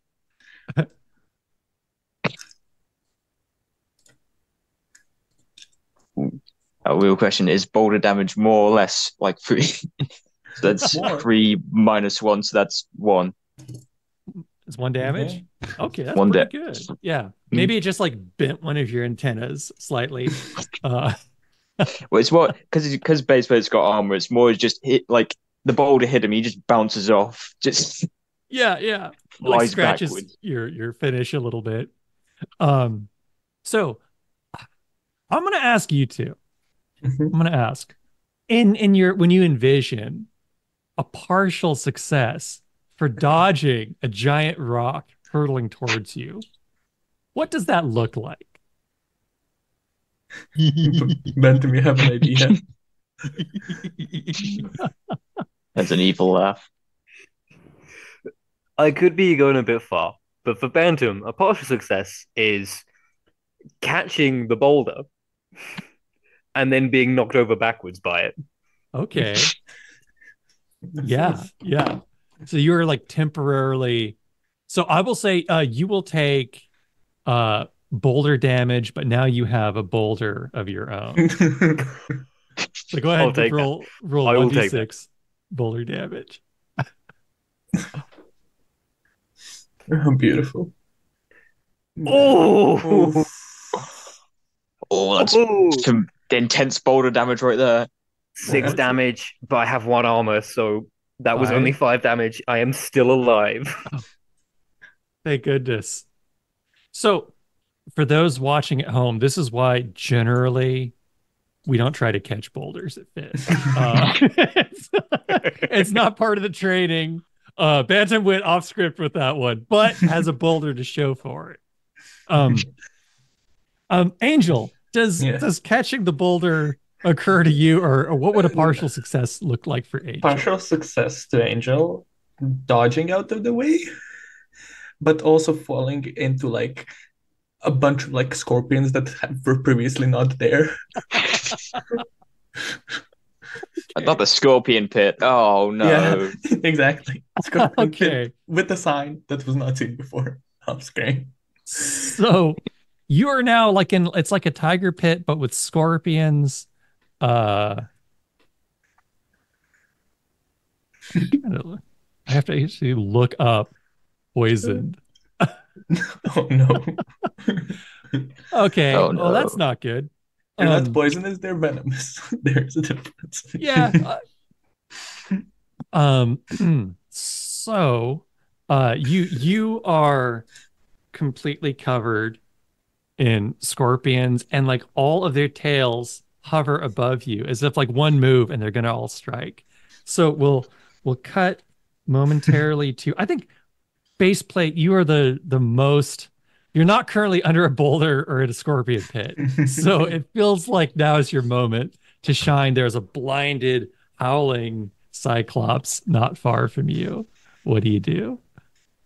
Yeah, I would like to imagine after getting knocked back by that boulder, basically sort of just sits up, like gets up from prone position, shakes his head, and this is again blinded Cyclops. So how far? What sort of distance would you say is the Cyclops from base plate? It's maybe like 20 feet away. This is a cramped desert island. Okay, There's like three palm trees, a newly discovered scorpion pit, and a stack of boulders. right. What? Is there anything I could do other than shooting? Is the question. Okay. I'll first he'll basically like find the closest boulder to him. He'll dash forward, take cover behind that, reload his rifle, and he'll take another few frag shots at the Cyclops' head again, trying to get a bit more of a lethal shot this time. Okay, sounds good. Um, go ahead. I'll say you'll get like a +2 situational bonus. You're behind cover. It can't rightly dodge because it can't see the shot coming. Funny enough, the closest boulder to take cover behind is the one that's on Bantam at the moment. So you can like look down and be like, "Hey, how you doing?" and aim up, take your shot. So go ahead and give me a roll there. Excuse me, Bantam. And what stat would this be, or is it just a I flat guess roll? tactical. Yeah. Attack +2. Here we go. Oh, okay. That's a 9. So that's still yeah, it's partial. That's a partial. You haven't gotten to say this yet. What would uh so a partial, it looks like it's going to return fire is the problem. And there's also a boulder hurling towards you. Uh what would a partial for boulder dodging look like for Bantam? Oh, excuse me. I'm sorry. For base plate. For base plate. So so for base plate, for him, as he is a security droid void of emotions, as we established earlier, he's not too concerned. I mean, he's somewhat concerned of his own survivability, but it's not his main concern. So I'd like to imagine despite the oncoming danger, as he's in cover and has a target to shoot and neutralize, he steadies the nerves that he doesn't have, continues to fire at this Cyclops, and maybe gets a bit sort of gets into cover, but not in time to fully avoid this boulder naturally. Yeah. So we'll just say you take like it kind of like skims off the top of your head and you take 2 damage. And this boulder's aimed for 2 damage, the Mantella just falls off. Yeah. So we'll cut real quick. Oh, sorry. Go ahead and roll damage for that snipe attack there. Quickly about the damage I take, is that with armor or is that just flat damage? No, your armor would apply here. Yeah. I think the only time your armor wouldn't apply is like the kind of food thing or any kind of like psychic attack. Yeah, is definitely so, physical. Yeah, that's just 0 damage then. Nice. There's like a clonk and it rolls on. Angel, you are covered in very pissed off looking scorpions. Is there anything you'd like to do? That's a really good question. Is it a situation where I can jump out and pray they don't sting me? You could try. Let's try it. This is the classic. You could certainly try. Yeah, let's try it. So I guess that'd be reflex. Yeah. Yeah. And just quickly, the damage I deal to Cyclops, it's another 2. Oh, okay. Singe a few hairs on his head. Yeah. Give him a trim. You exchange 0 damage clonks to the top of your heads. Let's do this. A 7. Ooh, That's partial. yeah, you definitely get out of the scorpion pit. You shake off all the scorpions, but not before you feel a couple of jabs. So I'm just gonna wing it and say it's the venom uses the same rules as poisoned. So Okay. you are, oh boy. So you're poisoned right now, meaning you don't take any damage now, but the next time you do take damage, this sting is going to catch up with you and you'll take the additional Okay. venom. Also you just feel bad. Like it doesn't feel great. It starts swelling up. Bantam, this feels like your moment, and you're Oh, done hell being yeah. cover. Oh, You're strong yeah. enough to lift this boulder. What are you gonna do? You're the cover. Love it. Go on. Yeah. Chop at the boulder straight at the Cyclops. Hell yeah. Give me a force roll. Oh man. I'm loving this dude. Come That's on, an 8. hey. That's a partial success. Yeah. So go ahead and roll damage.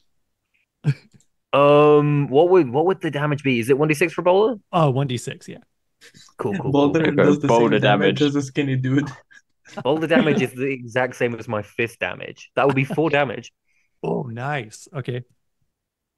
That's a good amount of boulder damage right there. So your boulder smacks him in the head. He's temporarily dazed. He spins and pinwheels and stumbles closer. The partial is this shadow falls over you. It looks like he is about to fall and land on top of you. I need a reflex roll to dodge. Oh no. Oh no. That is a 9. That is a 9. Okay. So I'm gonna give you a tough choice. You can dodge out of the way, and we'll say maybe even like you bump into him, kind of like imagine like a redwood a tree that's about to fall, right? It could go to the left, it could go to the right. Your tough choice is which one of your teammates is this ogre going to land on? The recently poisoned angel or base plate? Baseplate. I'm sorry. No I'm hesitation. sorry. I'm really sorry for that. Zero It's the best hesitation. one. like you, so you throw this boulder, you just run off base plate, just see you. Where you going? Turns back. Oh, I'm so sorry. That was really like. You didn't You even could hesitate. You're just like No base plate. hesitation. No robots are people too. Yeah. Robots are people, gnomes are people, arsonists are people. hesitation. You heard it here, folks. Base plate, give me 1d6 ogre fell on me damage. Felony damage. Oh no.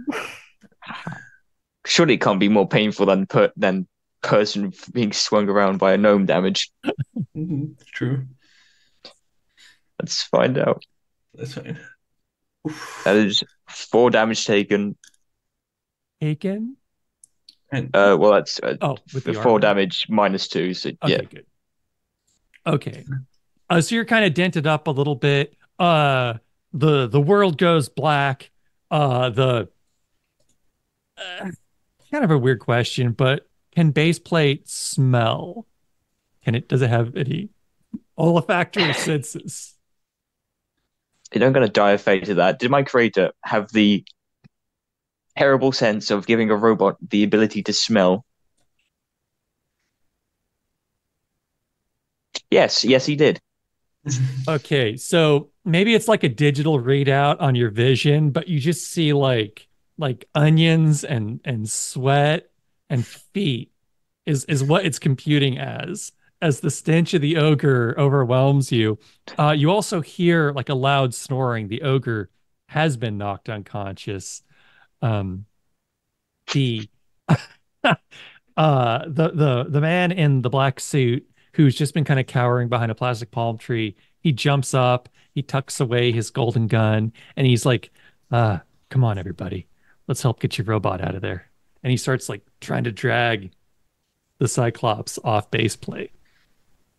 What do you do?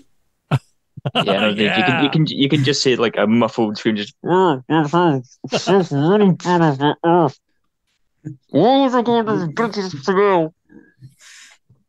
is their own robot. Thank you very much. That's what the Oh. angel says, but it sounds like Oh yeah, you're all swollen up. Venom. So you're all able, especially with, let's face it, Bantam's pulling most of the weight off. the ring. The snoring ogre is pulled off baseplate. The man in black tucks away his gun and he's like, thank goodness you saved me. Hey, and he points to a palm tree like across from the one you entered. And he's like, exits over there. Did you guys come in from that way? It's like, all right, cool. All right, well, I'll be And going, next to the conspicuous scorpion pit, yes. Oh, thank you. Yeah. I didn't even see that. Yeah. Me neither. Wait a minute. Wait a minute. Who are you? He kind of like laughs and he's like, I'm just an actor. They have me playing like a victim.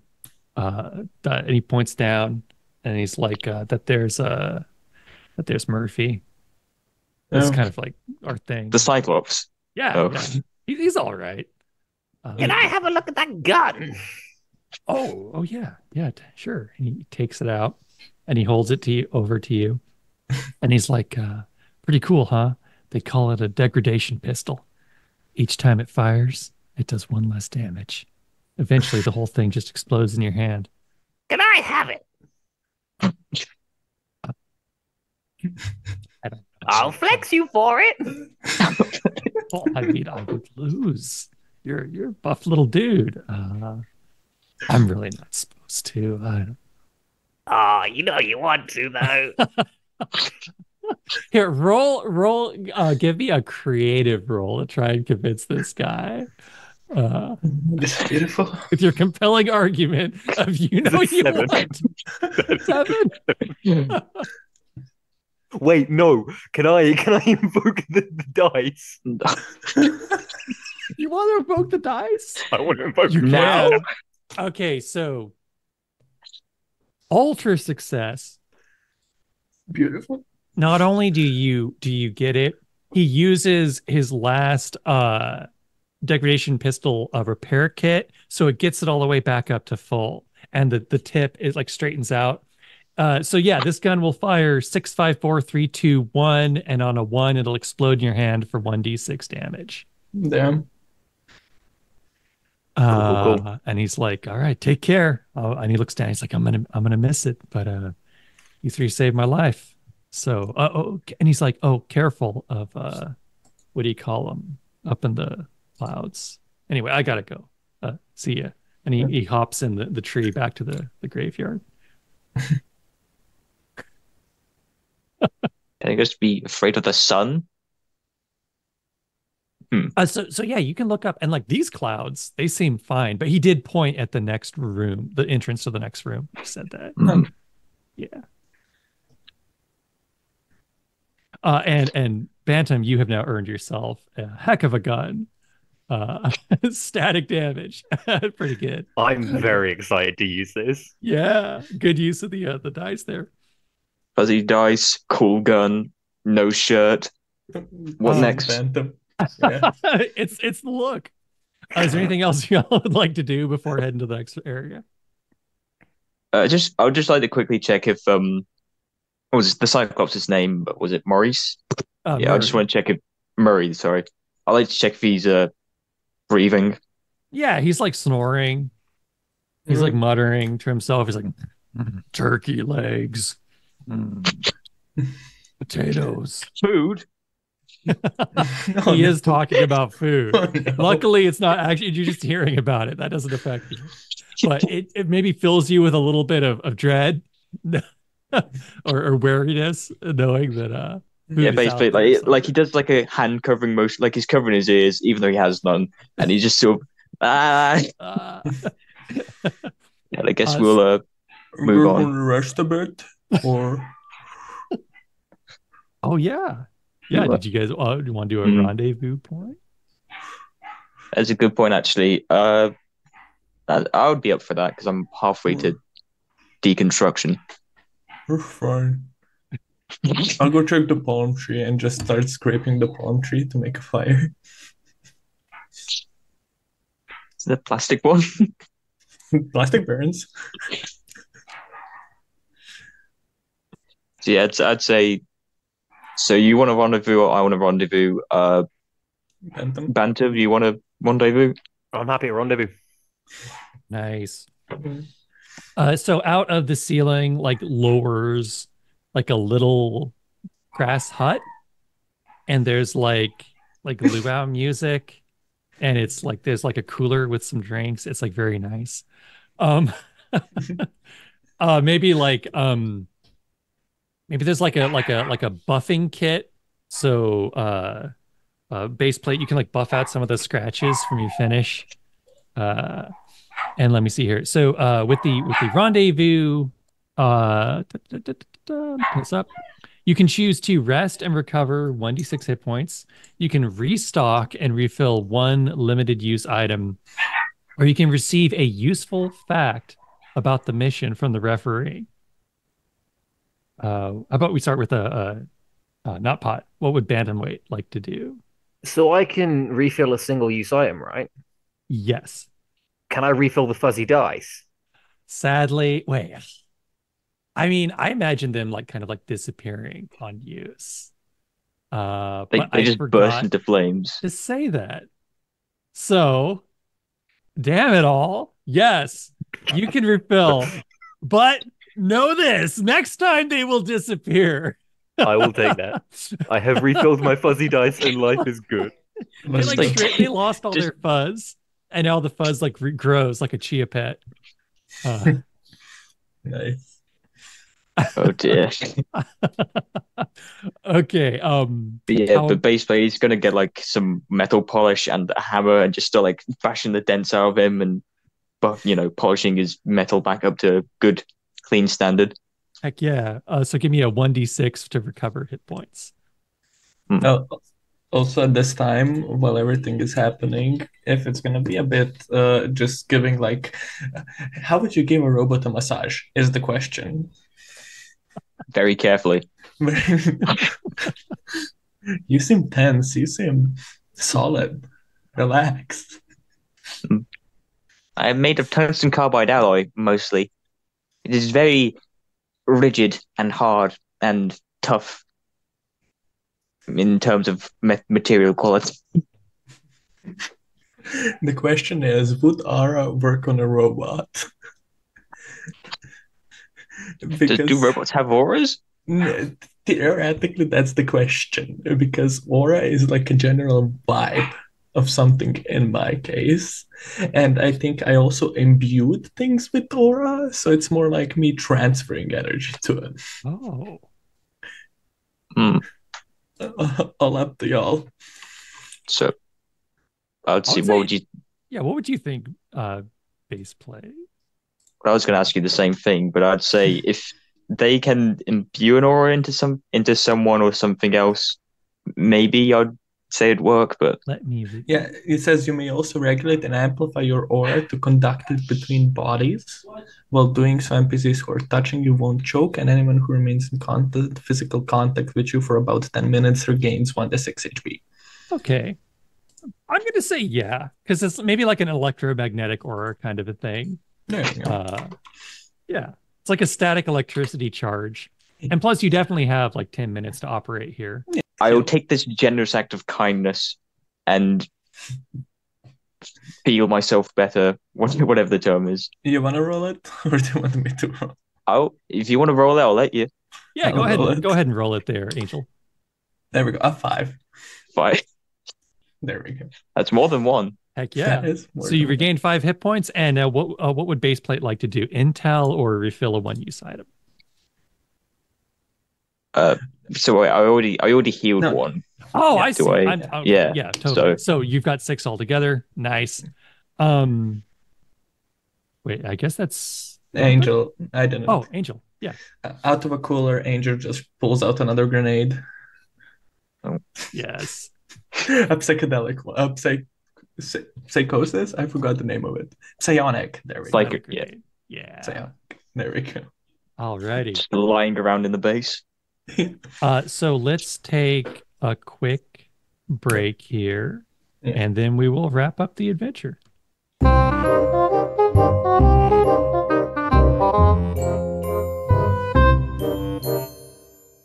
Oh my god.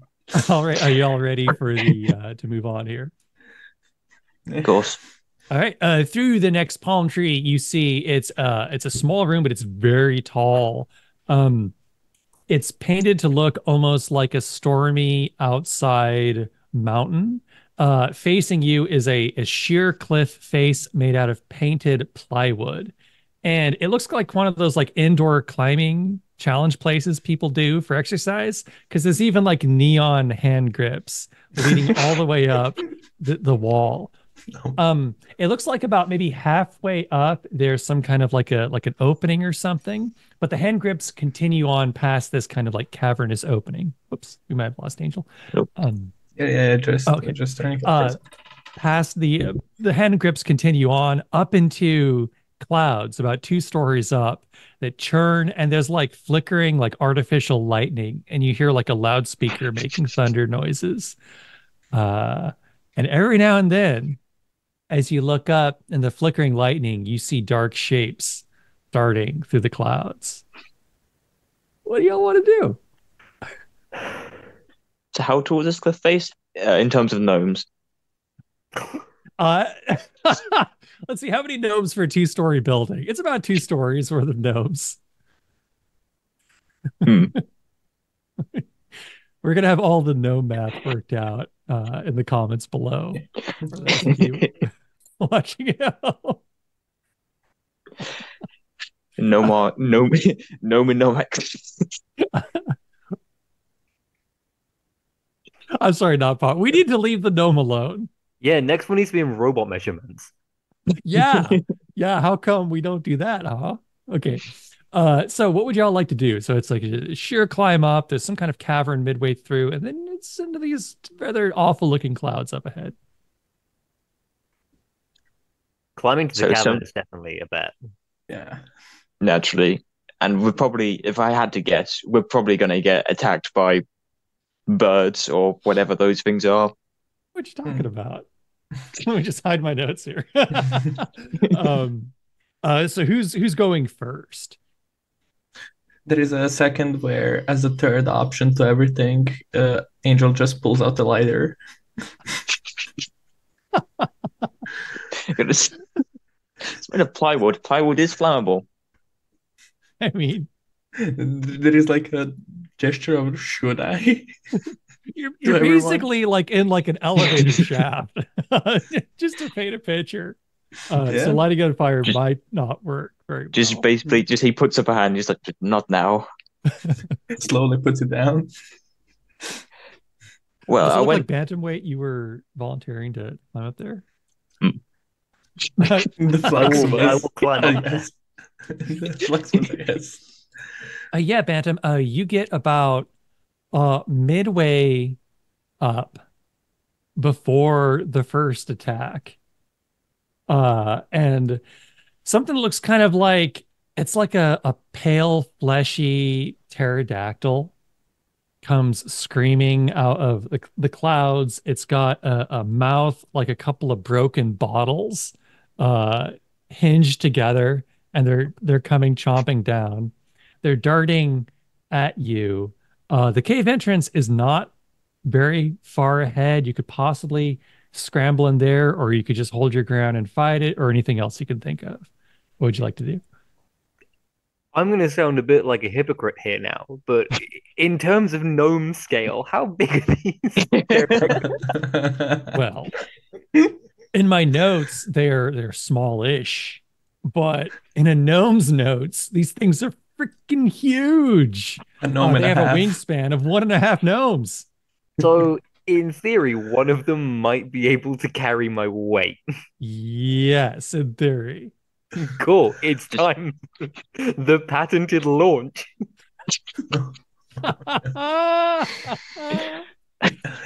That'll be a reflex roll. I hope this goes well. This You is still have fuzzy possibly dice. Like that, just like that one scene from Avatar just jumps off the cliff face, lands on it, and Yes. Beautiful. No let's see how this avatar. goes. that is a 7. Okay, partial success. You leap off the cliff face. You look down like this is like at least your story up, you know. So you see your companions down there just probably staring up in disbelief at this gnome launch. You grab a hold of its talon feet with these like weird, overly long, almost like human hands with long, sharp nails. This thing is messed up. The good news is you did it. It does hold your weight. The bad news is it starts carrying you up into the clouds, and two more come swooping at you. You can practically hear the one you're riding yell, "Hey guys, I got lunch," in pterodactyl language. Oh. So I thought it just straight English there. Just let's go with that in a perfectly clear voice. The pterodactyl in a goes, British accent. I don't mate, want to do a got British some- accent, right? NotPot, would you supply a British accent of a pterodactyl saying, "Hey guys, I got lunch"? Hey guys, I got lunch. Yeah. Oi, The gappers, part you of the would not guess what. pterodactyl will be played by NotPot this episode. I'm sorry, what was that, Engi? No, I just do my own version. Never mind. Oh, okay. So yeah, so Angel and Baseplate, you see your companion carried up into the clouds with it's like a swarm of hungry pterodactyls brewing. What do y'all do? There is like a look towards base plate, and as it kind of turns back, there is a gun already pointed up like a pistol, and knees into the ground. I'm gonna use a reload and try to shoot them. So mag dump onto a pterodactyl. Not that is scaring Bantam, but the ones that are coming in. Right. That sounds good. Okay. I think, and whilst they're doing that, I guess using baseplate, using his mechanical strength, will just catch his rifle on his back and just as quick as he can start climbing up the cliff face, trying to get into the clouds. Awesome. Okay, so that will be a reflex roll from both of you, and we'll resolve Angel's reload first. Okay, 8, a partial success. Partial success. Yes. So oh my god. Go ahead and roll damage. And baseplate rolls a 12. You got a 12? Partial success. Got a 12. Is that like 2 sixes? I'm not just 2 6s, yeah. Damn. Okay. All right, the pterodactyls are the worst part, but the fact that they're British, that's just that's enough. Let me just attack with this. A multiplier times 2, right? I believe so. Because it deals double damage. There we Yes. go. 12 damage total. Max damage. Wow. Okay. Okay, so you just obliterate one of the 3 pterodactyls. It's gone. And like its bottle Red mist. beak falls to the ground and shatters everywhere. Base plate, so you were trying to climb up there. So I'm thinking an ultra success is you basically you do climb up there and you're like eye level with bantamweight still being carried by this thing. So just go ahead and tell me like your next part of your plan, and we'll just have that work. Like, what's your next move? Yes, the next part of my plan that I had. Well, So, okay, up in the clouds, there isn't like a nest or anything, is there? that these No. pterodactyls come from? No. No. There's just like a little cage. Like a little bird cage. And what? There's a little bird cage. Like how big of a cage in Um robot terms?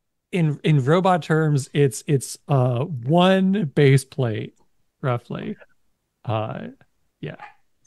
And would you say just hypothetically, if baseplate was to say dive off this cliff face towards the pterodactyl carrying uh why I forgot his name Bantam.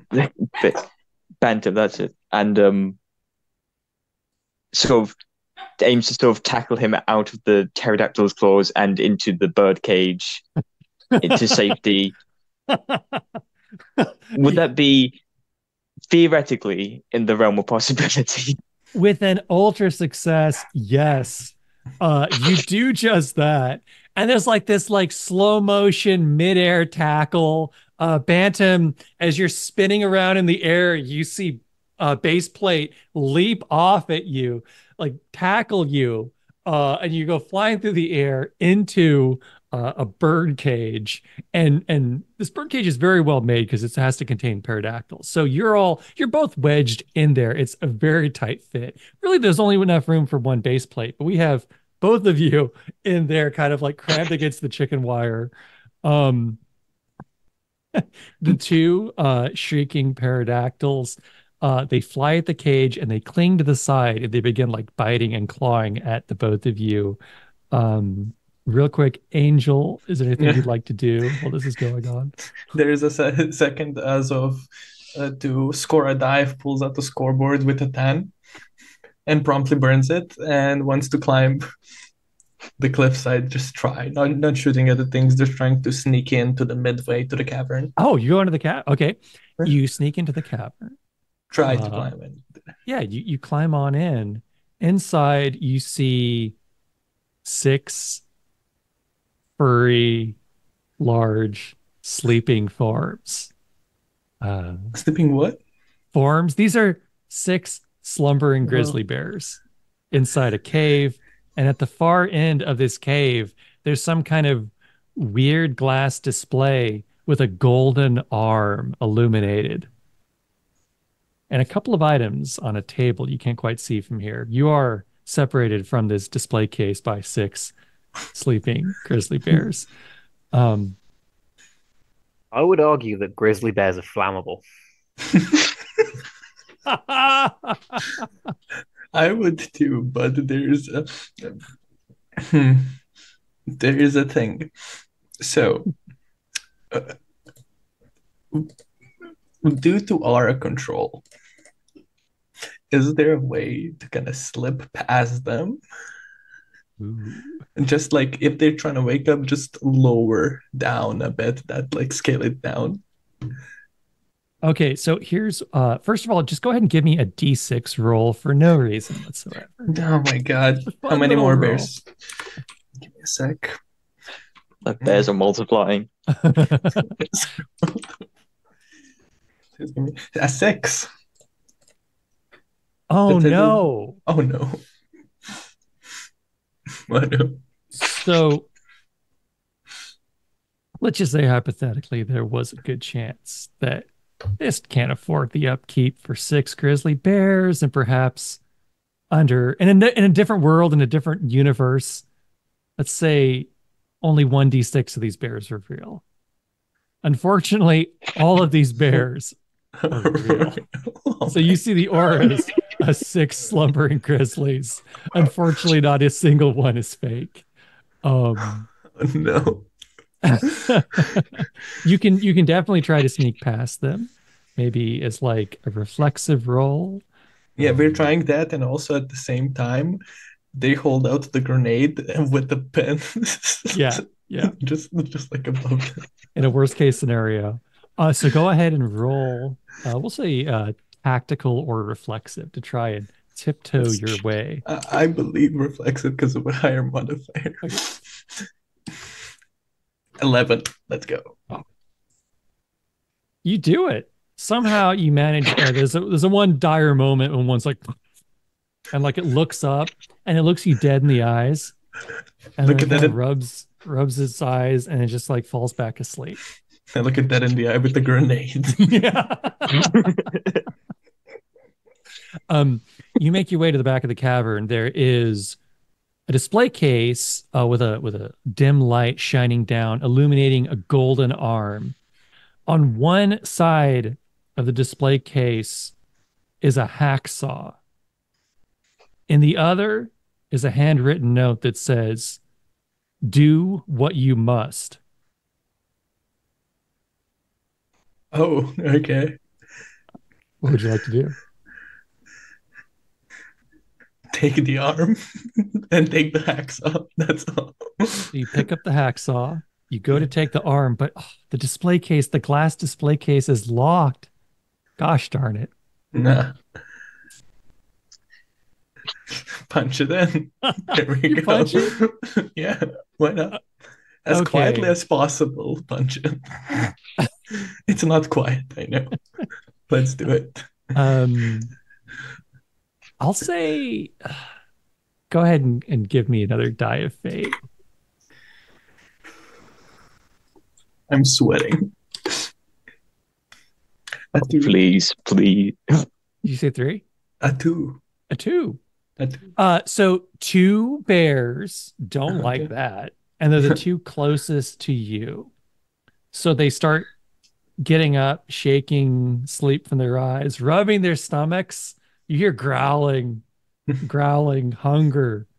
As they look at you like you're a great snack. Thank you. You have the golden arm, you have the hacksaw. Real quick, we're gonna cut back to inside this bird cage. You got a couple of pterodactyls trying to claw and bite at you. Bantamweight, what do you do? Punch.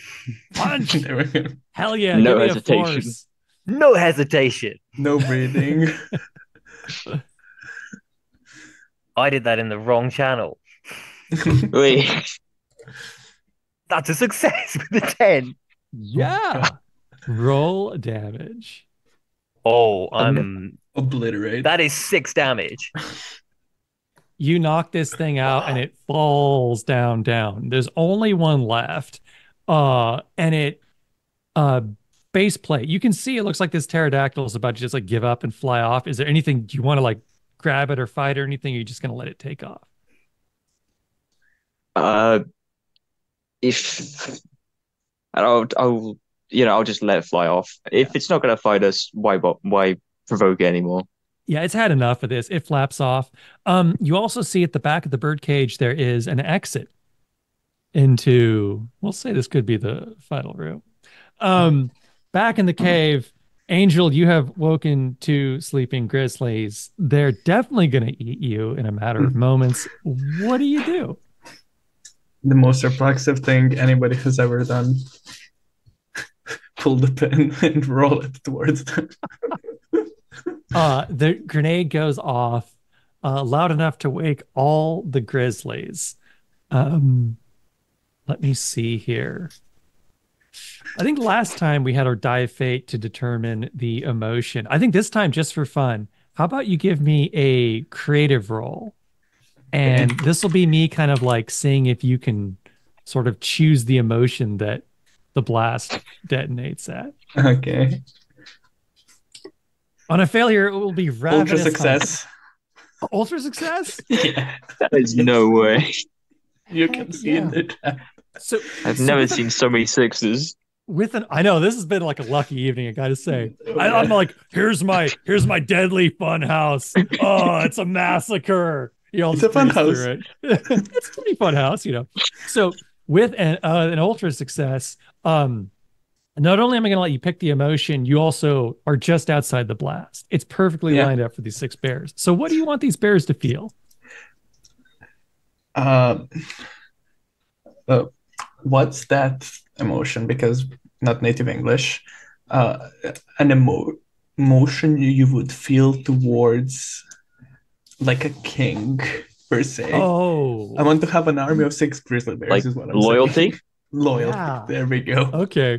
So one by one, the grizzlies stand up on their hind legs, and then they all like kneel on one knee like knights. You have raised a grizzly army. And just with the hand in hand and a hacksaw just go out of the cave Statue of Liberty pose. Yeah, like one by one, like they lower their heads as you pass.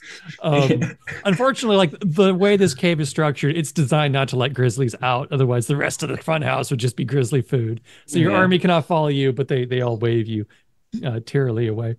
A single tear. Yeah, single bear tear. With that, you are all able to scramble out of here. You have acquired a hacksaw and a golden arm. Anybody want it? We can't take the bears with us. Oh. No, sadly, they're stuck in their cave. We are now at the final challenge of the fun house. It is a tight stone corridor filled mostly with a furious looking human head. The top of this head scrapes the ceiling and its fleshy cheeks almost reach both the walls. There's maybe enough room to squeeze past if need be. The head looks at you and in a booming voice it yells, "Meat! I want meat!" What do you do?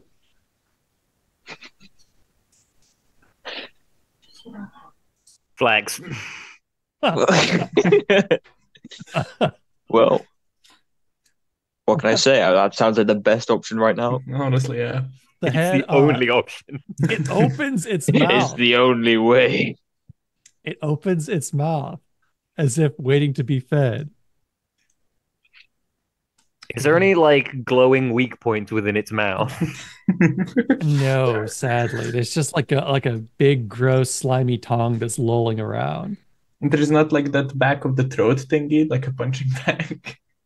Now that you mention it, Phantom, and the back of this thing's throat, it looks a heck of a lot like a punching bag.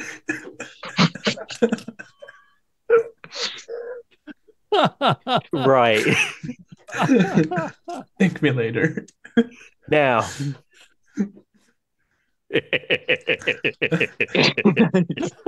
Jeez. So, as per fighter, as per fighter, let me just get this up real quick. Right. Yeah. I can do my unarmed super attack, which deals 1d6 plus 2 damage and knocks most living things unconscious once per mission. Yes. When you do, you have to state the name of the super attack. What do we got? It's Gnomish Rage.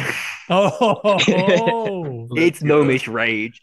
He pulls both his arms out, flexes, squats, flexes again, beats his like abs, beats his chest, and then runs straight at this dude's throat. So let me see here. Angel preemptively takes off their dog collar and puts it to their chest. So, Benham, do you think you have to roll that? I do have to roll as an attack, but I have these fuzzy dice. Yes. Oh my! It's all coming full circle now. So you activate the demon dice. This time they disappear. This time they disappear. I'll take that. But you now have an ultra success on your fighter's one time per mission super attack. Let's have that damage. The damage will be bonus damage 1d6 plus 2. That is 4 damage. 4 damage. I think so. You leap in this thing's mouth. You almost slide a little bit on the tongue. You launch off as like this leaping gnomish rage punch. When you hit the hangy ball thing, you hear a ding ding ding like a boxing match. And for the ultra success, you definitely knock this thing out. Let's go. So Both of you, though, see the mouth slowly start to close as it's unconscious, potentially trapping poor Bantamweight in there. What do you do?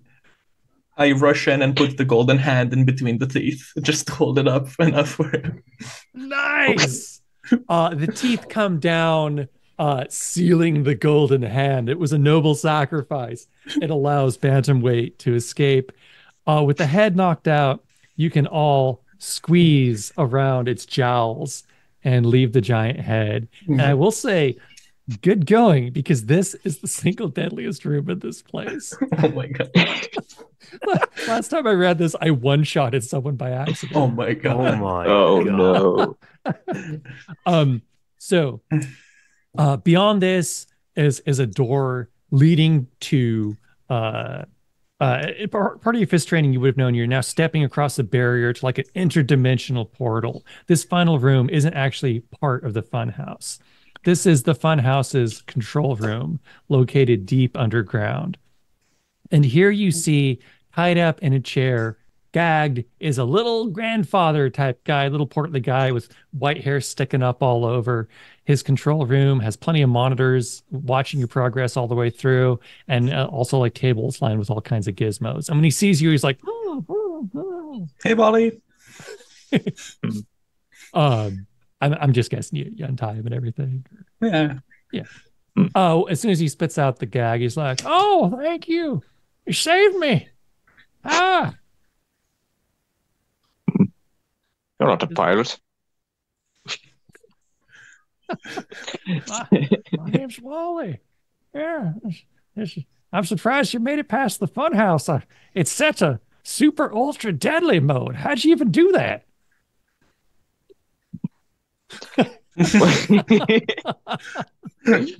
as Bentham flexes, Silently Angel pulls out flexes. yeah. Angel pulls out the lighter. Yeah, yeah, basically just puts a thumb up. Just yeah, we did it. Don't know how. My probability calculator. We should have been dead. Yeah, you should have. That's amazing. Oh, wow. I couldn't quite see from where I was sitting in my chair. Did you manage to take out the guy in the suit? The guy in the suit. Yeah, there's like he's the one who tied me up. I think he's with Cyclops. He infiltrated. He set it to ultra deadly. I mean, you got rid of him, right? That's how you made it here, right? Just like basically just like ushers the others just to come into a huddle, just group huddle. It's going to be a really low huddle. Or really high if you lift. I'll get on what I can either get on one knee or I could just pick you up and bring you up to shoulder height. Holding shoulder to shoulder. Do we tell him? Do we tell him what happened, or do we just sweep this one under the rug? I mean, I kind of feel bad. I kind of wanted to burn the guy. He seemed burnable, the suit and all. I think we tell him the truth. Yeah. Okay. And so he kind of sags and he's like, "Oh well, you know what? It's fine. I don't blame any of you. That feller's a master of deception. It's how he wormed his way in here. He told me he was an actor. I thought he was one of the extras." Yeah. It's come to think of it, like we don't really have actors. We just have like holograms, and we got the SIGs. I don't know. He's really convincing. Wait. Wait. What about the bears though? And the graveyard. Oh, the graveyard. Well, those the kids in the graveyard. We conjure them up with a demon we have captured. Man, it took us forever to get that demon. That's kind of my prize. Prize of the whole Funhouse, you could say. Yeah. All right, guys. Bring another huddle. Do we tell him about the demon?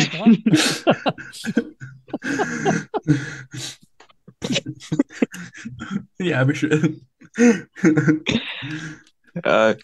Yeah, about the demon. It might have. Well, he gave us some fuzzy dice. That's true and honest.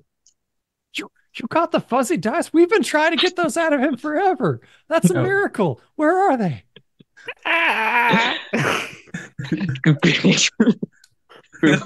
Puddle.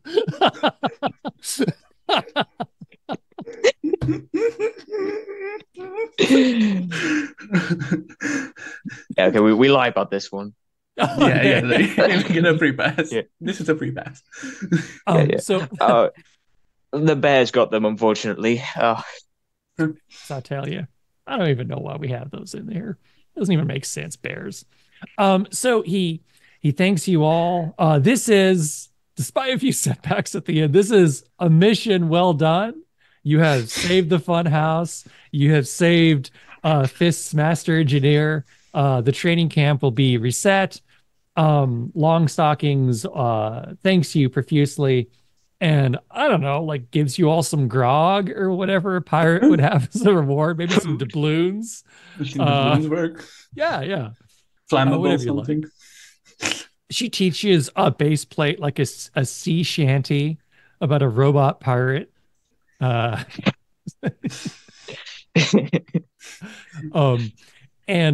so with that, I'd like to go around and ask each one of you like how you celebrate this mission well done. We'll start with base plate. Like, what do you do after the mission? How do you celebrate? Good times, all that. Well, I'd like to imagine baseplate after learning this sea shanty. Just for you other two, like, will we celebrate this on like the helicopter on the way back, or are we going to like a bar or something to celebrate? So I like to imagine we go to some sort of fist supported bar. We go down there. Baseplate is singing his sea shanty, doing a little dance, and then at the end he gets offered a mug of grog and just his sparks fly out his neck and he shuts down at the end. Nice. How about Angel? How do you celebrate? Angel probably the bar activity, fist bar activity that they do is make Molotovs. So that's the bar-based activity for the next mission to be better prepared. Heck yeah, you will start with a Molotov. Awesome. Yeah. And NotPot, how does Bantamweight celebrate? Bantam drinks, Bantam flexes, and Bantam gets into bar fights. Yeah. Yeah. Oh, that's awesome. And with that, we wrap up the Funhouse mission. That was really fun. Thanks for playing, everybody. Yeah, thank you. Thank you very much. Wonderful, Thank you for running us. Yeah. Oh, man. It really was a fun house. Yeah, that really was a one piece. It was a fun house, but you all made it a fun home. Aww. Aww.